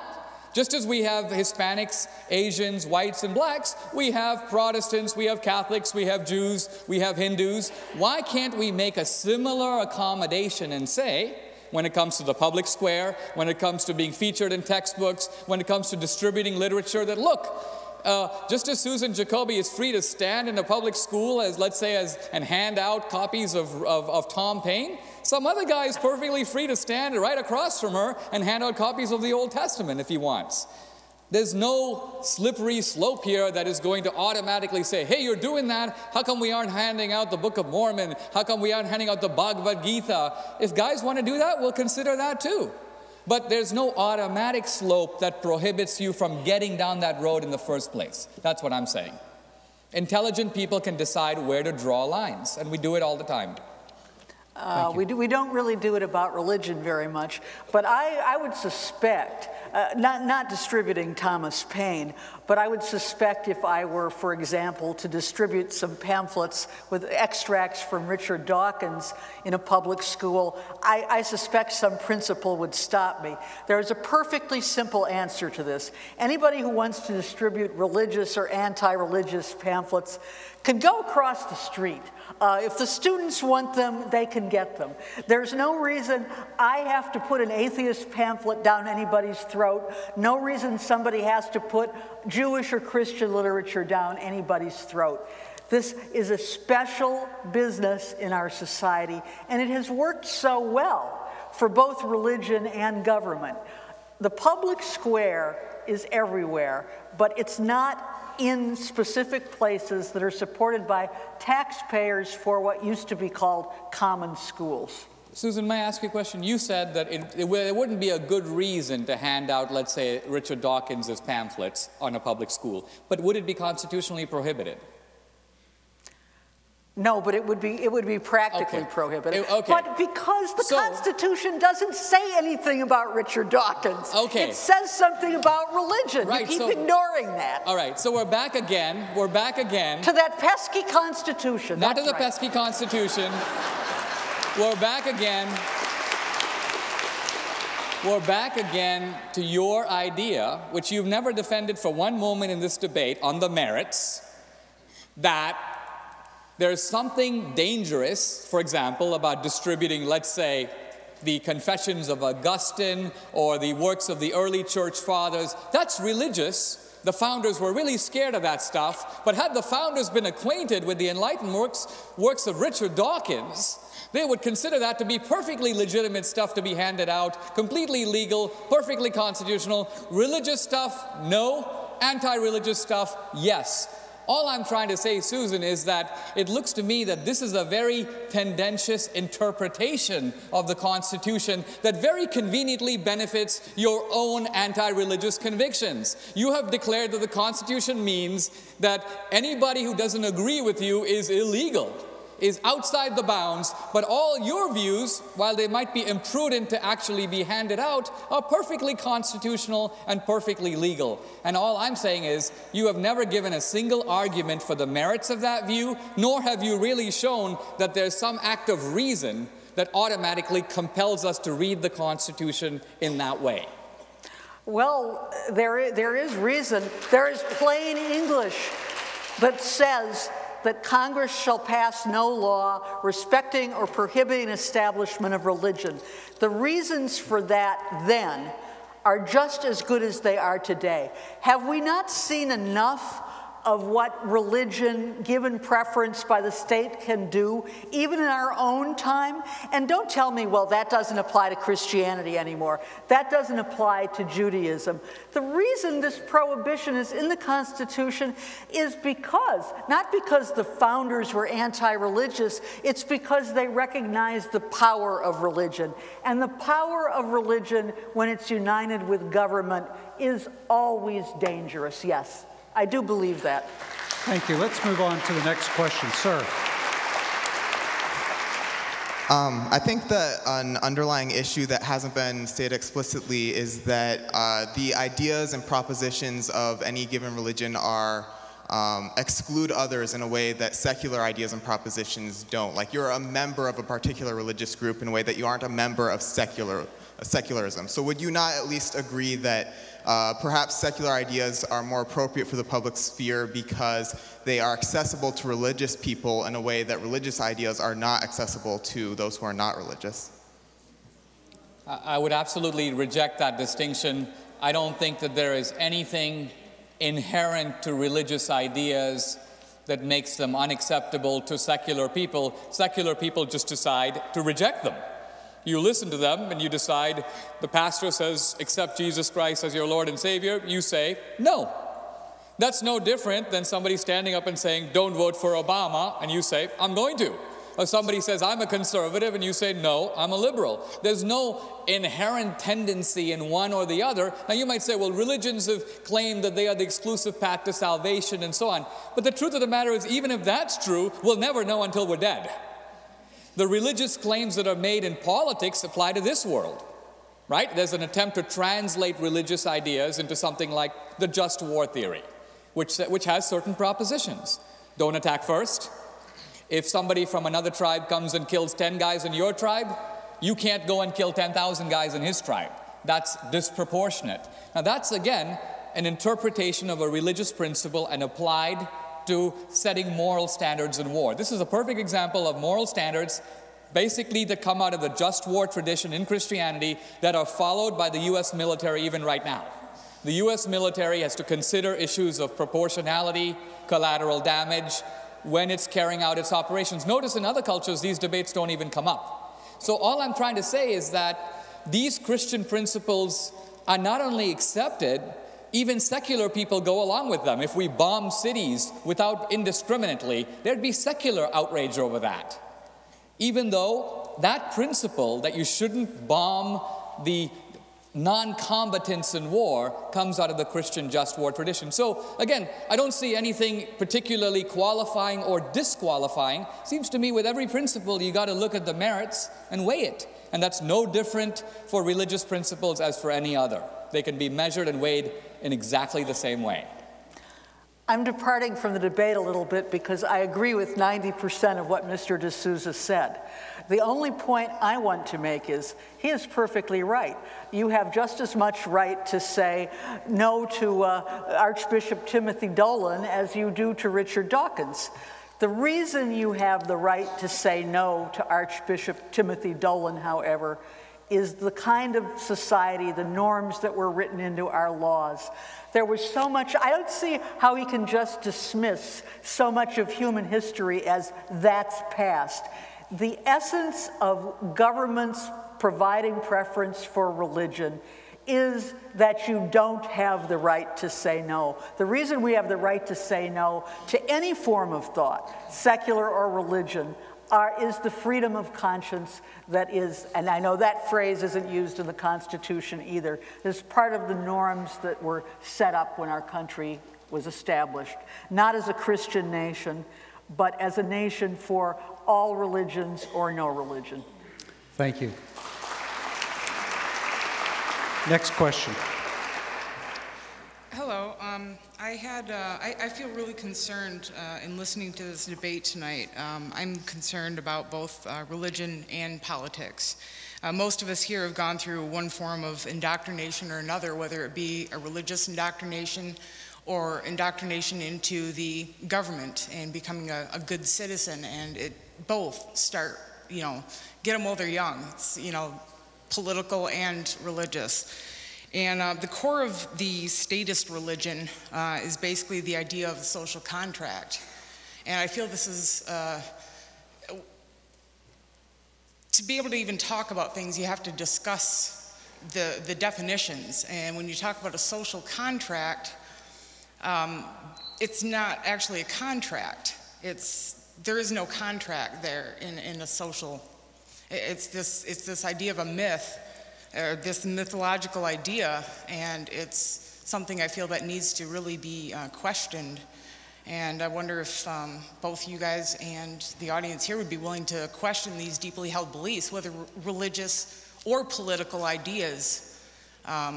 We can be good to each other without having force, and there's a lot of force involved in government, and there's a lot of problems in both government and politics. So, thank you. Yeah. Thank you. I'm sorry, I really don't understand the question. I guess my question was, how do you feel about the idea of a social contract? Because you mentioned the social contract a couple of times, and why is this such a deeply held belief? It's as deeply held as a religion. Well, if you're willing to question religious social ideas. Okay, I think I understand. Well, I think that you could say social contract is certainly more implicit than explicit.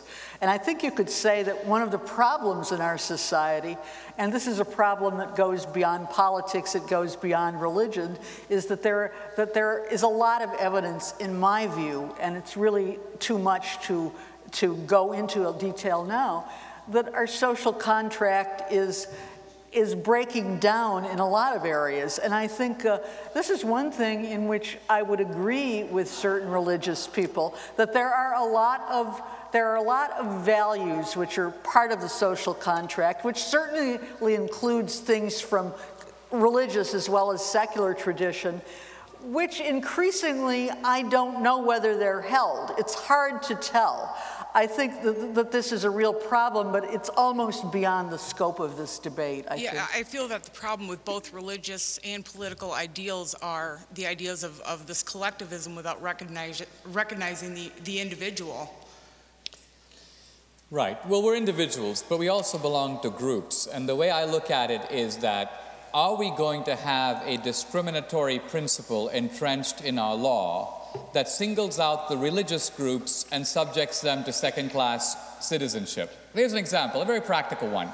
Let's say you have, for example, the University of Michigan in Ann Arbor, and you have all kinds of student clubs.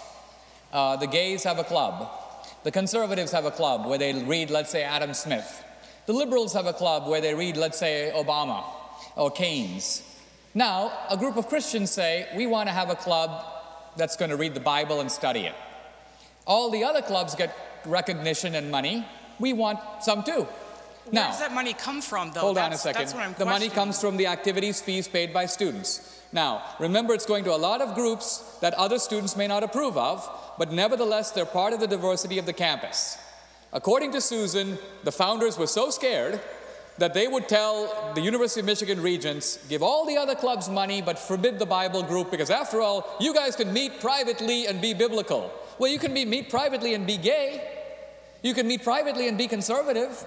You can meet privately and do everything else that's being done, but the campus is recognizing it and subsidizing it, recognizing it to be part of the diversity of the campus. But when it comes to Christianity, a special exception has to be made because there were religious wars that really scared people like Thomas Jefferson. Let's talk sense. We're all citizens of this society. We have equal religious freedom and equal rights. Why is it the case that one group of citizens gets turned away for doing what it wants and promoting its ideas and discussing them, and other groups are getting funded, recognized, and subsidized? What is the reason for that? Mr. D'Souza is absolutely wrong.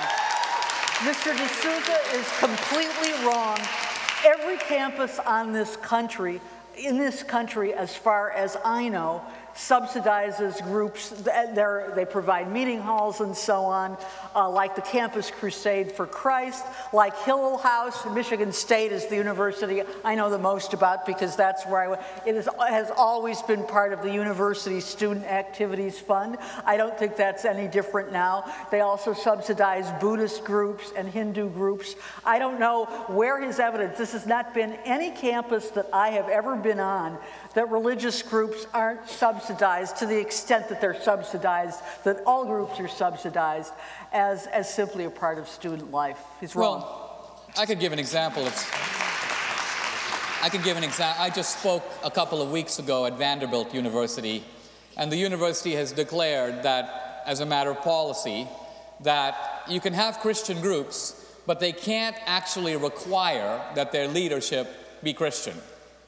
Now, if again you think about it, for any other group, this would be considered obvious. If you're going to run the college Republicans and you want to be the head of it, you kind of need to be a Republican. This wouldn't even be debated. And it's true of every other group. The Black Student Association could easily say, we have these criteria for leadership, you've got to read Martin Luther King or this or that, and this would be uncontroversial. But again, for the Christian groups, a special burden is placed on them that they're not allowed to discriminate. In what way? By excluding others? No, no one's excluded from membership. They just say that if you're going to be, let's say, the head of the Calvinist group on campus, you got to subscribe to Calvinist beliefs. And again, what I'm trying to show is in case after case, the rule of common sense and the rule of non-discrimination, that we have worked so hard as a country to include everybody and not discriminate. Somehow now, this constitutional provision allows us to make a big exception to the non-discrimination rule. Thou shalt not discriminate except when it comes to those religious people.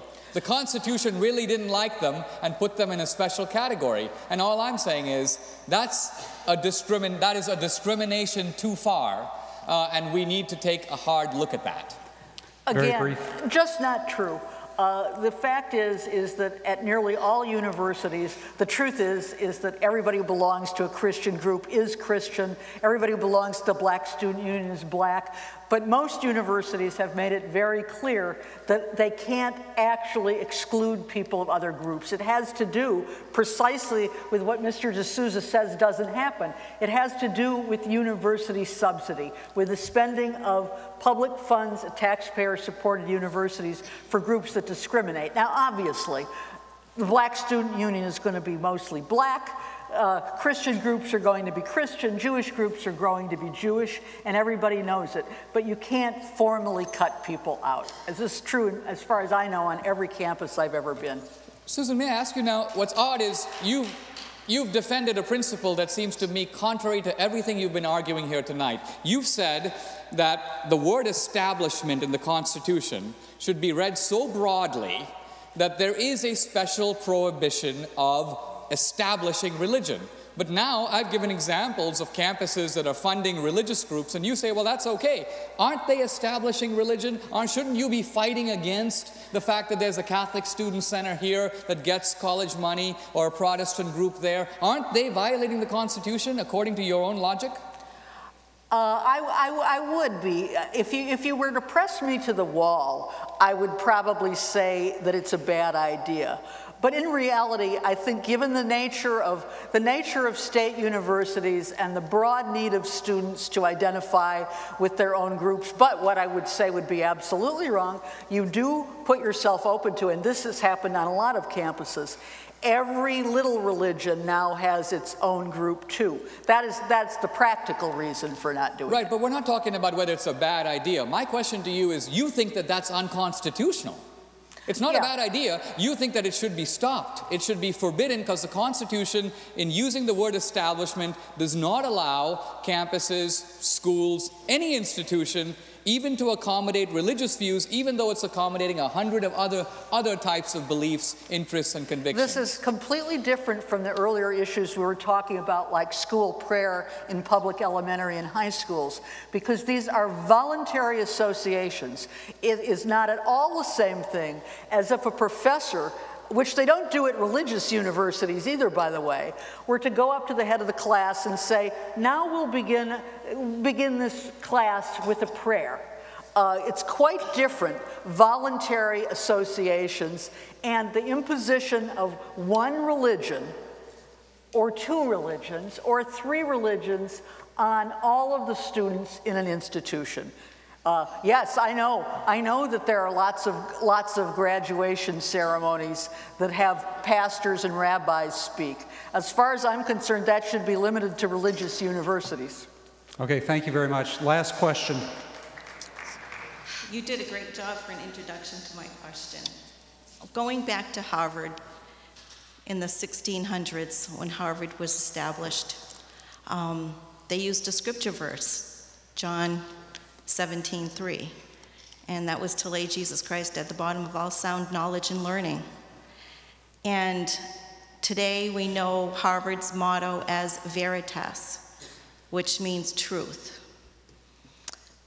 There was a part of that motto that got broken off, and it was truth for Christ and his church. So how do we address, to me that gives us a hint as to where our founding fathers started their, got their education and started the Constitution and the Declaration of Independence. So how do we address the early institutions of education to where we are today? Do we just ignore what the goals were of those early institutions? And this is for both of you to answer that. Thank you. All I'd like to point out is that Harvard is still a private university, but when it was founded in the 17th century, it was a private university founded by a church. We actually no longer have universities which don't receive huge amounts of federal funds. That is another discussion about government money for private institutions. But I don't think to say that because Harvard was founded by Calvinists, that it ought to be Calvinist today, or it certainly ought to have something about Jesus in it. I'm reminded of, but the thing is this isn't recent. One of the greatest correspondences in American history is the correspondence between John Adams and Thomas Jefferson. John Adams, of course, went to Harvard, but when it was already becoming less of a religious institution. And there's this beautiful thing in this letter which Adams wrote to Jefferson at a time when he was very angry because Jews still weren't allowed to run for office in Massachusetts. And he said, people might say that in religion, this followed a long passage about how disgusted he was by the sectarian strife in Massachusetts at the time. He wrote to Jefferson, people might say that 2 and 2 make 5, but you and I should know the difference. We should know it would make 4. I interpret your question a little differently. I think what you're saying is that we've developed an amnesia about the intellectual and moral and even the religious climate in which this country was founded. We project our own radical secularism back into time and take the most anti-religious sayings of a Jefferson and highlight those, not recognizing that for all their disagreements, the founders actually had implicit common ground. Notice when you have implicit common ground, you don't debate it. We could have a whole debate about civil rights without once discussing, are blacks and whites intrinsically equal? Why not? Because there's a presumed moral agreement on that subject. So the fact that we don't bring it up doesn't mean we don't believe it. We might be debating affirmative action, but nevertheless, that is a very important common understanding. And there was a common understanding among the founders that our rights come from nature and nature's God. Now, the reason they use the word nature is they believed that God doesn't proclaim these rights by revelation, thunderbolts from heaven. God has embodied this understanding of divine law in conscience and in the observation of the world. We can see, for example, that human nature is a certain way, and we can derive moral principles. So you don't actually need revelation to discover nature's God. You simply need a moral awareness of what nature is telling you. And this, by the way, has a tradition that goes back to the Socratics. The idea Socrates spoke of natural right. The idea that you can excavate right from nature. But again, when pressed, even Plato put a divine foundation on that in the Timaeus. So what I take you to be saying is, listen, there's something a little crude historically in taking the fact that we're living today in secular society and pretending like that's the way it always was. Now, we might say we don't like the founders, we don't like what they did, we believe in the living Constitution. What's interesting about Susan is that she hasn't said any of that. She's not saying the Constitution's meaning is not fixed, and when they said establishment, they mean A, but we mean B. I think that's what she actually is arguing. But she's saying, no, they meant the same thing that I meant. And I think that looking across the yawning gulf of 200 years of history, we can intuit that that's not the case. That Thomas Jefferson's moral universe, very different than the moral universe of Susan Jacoby. And his understanding of establishment, of separation. Look at when Jefferson came with a really painful issue, slavery. Notice how his language goes totally religious. And can the liberties of a nation be secure? And can we violate them except with his wrath? Suddenly Jefferson, the secular guy, when he's fulminating against slavery, he needs the religious language. That's the moral vocabulary that does justice to what slavery is. And this is a guy who has slaves. So again, there are paradoxes in Jefferson, but we have ironed them out and created, I think, a bogus idea of who these founders were. So that I take to be the profound core of your question, which I want to second and affirm. And I would say that Thomas Jefferson's religious anti-slavery comments show the great limits of religion in dealing with moral issues. All right, well, thank you for spirited questions and answers. And now we move to the very final part of this evening's program. Dinesh D'Souza has a 2-minute period in which to give a closing debate statement.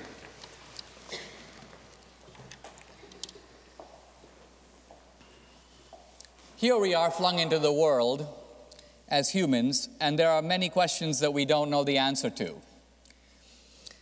Why is there a universe? What's going to happen to us after we die? Is there a purpose to it all? These are the deep questions that religion attempts to grapple with. I want to emphasize that these are in some ways empirical questions. Either there is life after death or there isn't. But there's no way this side of eternity to know what the correct empirical answer is. We live in doubt. That's why we're believers. We're not knowers. We're believers, and we're called to have faith because we don't know. So there's a skepticism built in religion also. Now, here's the point. You can say that our democratic debate is based on reason, but there is no reasonable way to resolve these fundamental questions. There's no reasonable way to declare in advance there is life after death or there isn't. We live in eternal skepticism about that. And so the claims of religion are not amenable to easy scientific resolution. You can't do an empirical experiment and sort it out. Now, what Susan Jacoby is doing is taking this great, deep, and complex thing, religion, which gives answers, and maybe wrong answers, but nevertheless, it's tackling questions that science doesn't even dare to deal with and wouldn't even know how to begin to deal with. What's the scientific answer to is there life after death? Don't have a clue. What's the scientific answer to is there a purpose to life? Don't have a clue. What's the scientific answer to why there is a universe? Don't have a clue. So the religious questions bear upon us. We can't avoid dealing with them and taking a stance on them, whether it's for religion or against it. Now, here's my point. Whatever stance we take, believer or unbeliever, what is the justification of the secular state showing up and saying, listen, there are two types of answers, religious answers and secular answers. We declare that the secular answers are wonderful, deserve constitutional protection, recognition, subsidy, encouragement, but these religious answers are basically dogmatic, superstitious, extremely dangerous, lead to religious wars, and they've got to be stopped and prohibited. On the face of it, this is idiocy.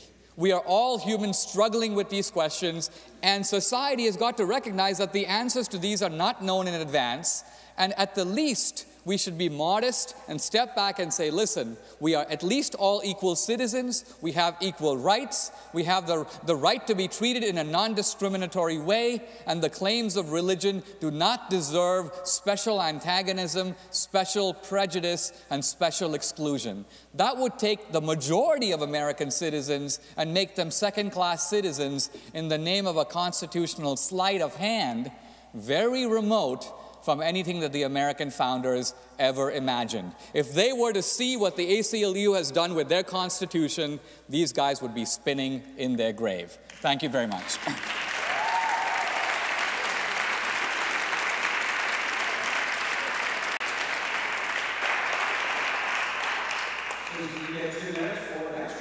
He took one. Okay, I'll take the extra minute.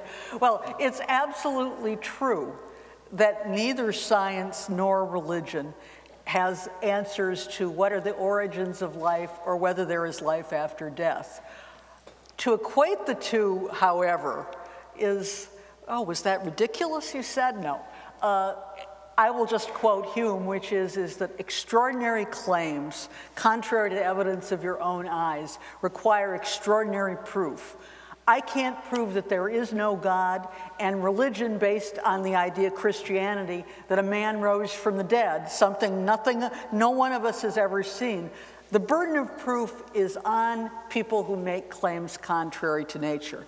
That said, if I were to look at the constitutional separation of church and state from a purely religious perspective, I would have to say that it's probably the best thing that ever happened to organized religion, judging from how well faith has fared here and how poorly it seems to have fared elsewhere in the developed world since the mid-20th century. It's worked for both majority and minority religions. Given the historic strength of anti-Catholic feeling on the part of American Protestants, Catholicism could never have flourished here if we had had the institutionalized discrimination against minority faiths that existed everywhere in Europe until after the Second World War. The Mormons could never have run far enough to escape the howling mobs in 19th century Europe. And as for Jews, let us not pretend that the American Jewish success story was ever equaled anywhere at any time in Christian Europe. America's unique, always shifting, and always controversial separation of, and I would also add tension between church and state, has been good for every faith here. As for atheists, secular humanists, and freethinkers, you may pick your favorite name for the unchurched. They haven't fared so badly either, even though they're held in lower estimation here than in Europe for reasons that have been alluded here tonight, and there isn't the slightest possibility right now that an avowed atheist could be nominated for the presidency by any major party. The real question today is why Christianity, a particular kind of very conservative Christianity, has become so much more politicized than it was even 60 years ago. And the answer, I think, can be found in the fear of these particular Christians that they're losing ground in the free religious marketplace, a phrase only in America, by the way, that's used, particularly among the young. If you're Catholic bishops who can't convince your flock of the rightness of your position on contraception or homosexuality, you claim the right to spend public money only according to doctrines that aren't even accepted by the majority of your communicants. If you're not confident of your ability as parents to communicate religious principles to your children, you try to get tax money to be spent on religious schools. Can you imagine what a cry of outrage there would be if an atheist organization applied for public money for a charter school to teach children that God is a fairy tale? And it would be a justified cry of outrage, because the purpose of public funding for schools is to transmit the sum of human knowledge generally accepted by scholars and scientists and historians, not to filter that knowledge through religious or anti-religious views. As I mentioned, when I was growing up in Lansing, there was just no controversy about prayer in public school, because the difference between Catholic and public school was in Catholic school we spent about a fourth of the day in prayers and in Mass. And there were no conservative Christians demanding that hymns be played before the football games at my high school, beer either. Why? Because quite properly, in the spirit that's prevailed since the early days of the Republic, parents considered teaching children religion their business and their responsibility. I believe that the real reason right-wing Christians, and I am not saying Christians, I'm saying Christians who are particularly influential and aggressive, not just in the public square, but in the halls of our legislative bodies. The real reason they're aggressively trying to write their dogmas into laws, schools, and other public institutions is that they have lost their confidence in their ability to convince solely by force of moral example. That is the liberty our government grants every form of religion and every form of secular thought. That much and no more. This is real American exceptionalism in which we can all take pride. Thank you. Thank you.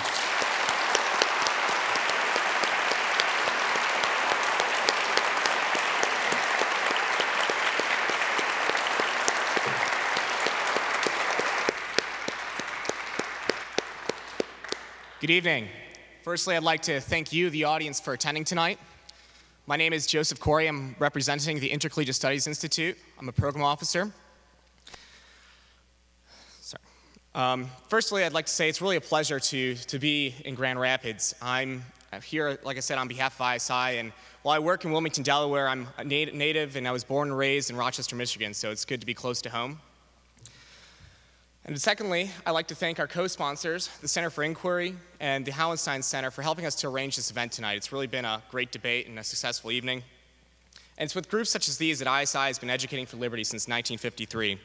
Through student reading groups, lectures, and debates such as these, we seek to educate students and citizens in those virtues and principles that make America free and prosperous. If you're interested in learning more about ISI, please see me after the debate. I'll be on the table just out there. Take some of our free literature. I don't want to take it home with me. Thanks. I would also encourage you to fill out one of our free membership cards. You'll get our quarterly for free, and it's a great way to learn about more ideas such as these. And with that, I would like to ask our co-sponsors, representatives from our co-sponsors, to join me on stage to present Dinesh and Susan with a gift to show our, as an appreciation, token of our appreciation. So thank you again.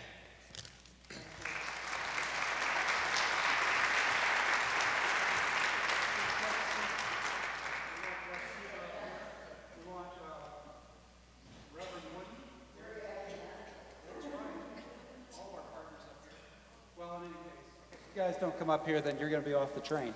Okay, I would like to say thank you very much for a very spirited debate, and on behalf of the sponsors, the co-sponsors, I'd like to present you with a Ralph Hauenstein signature tote bag.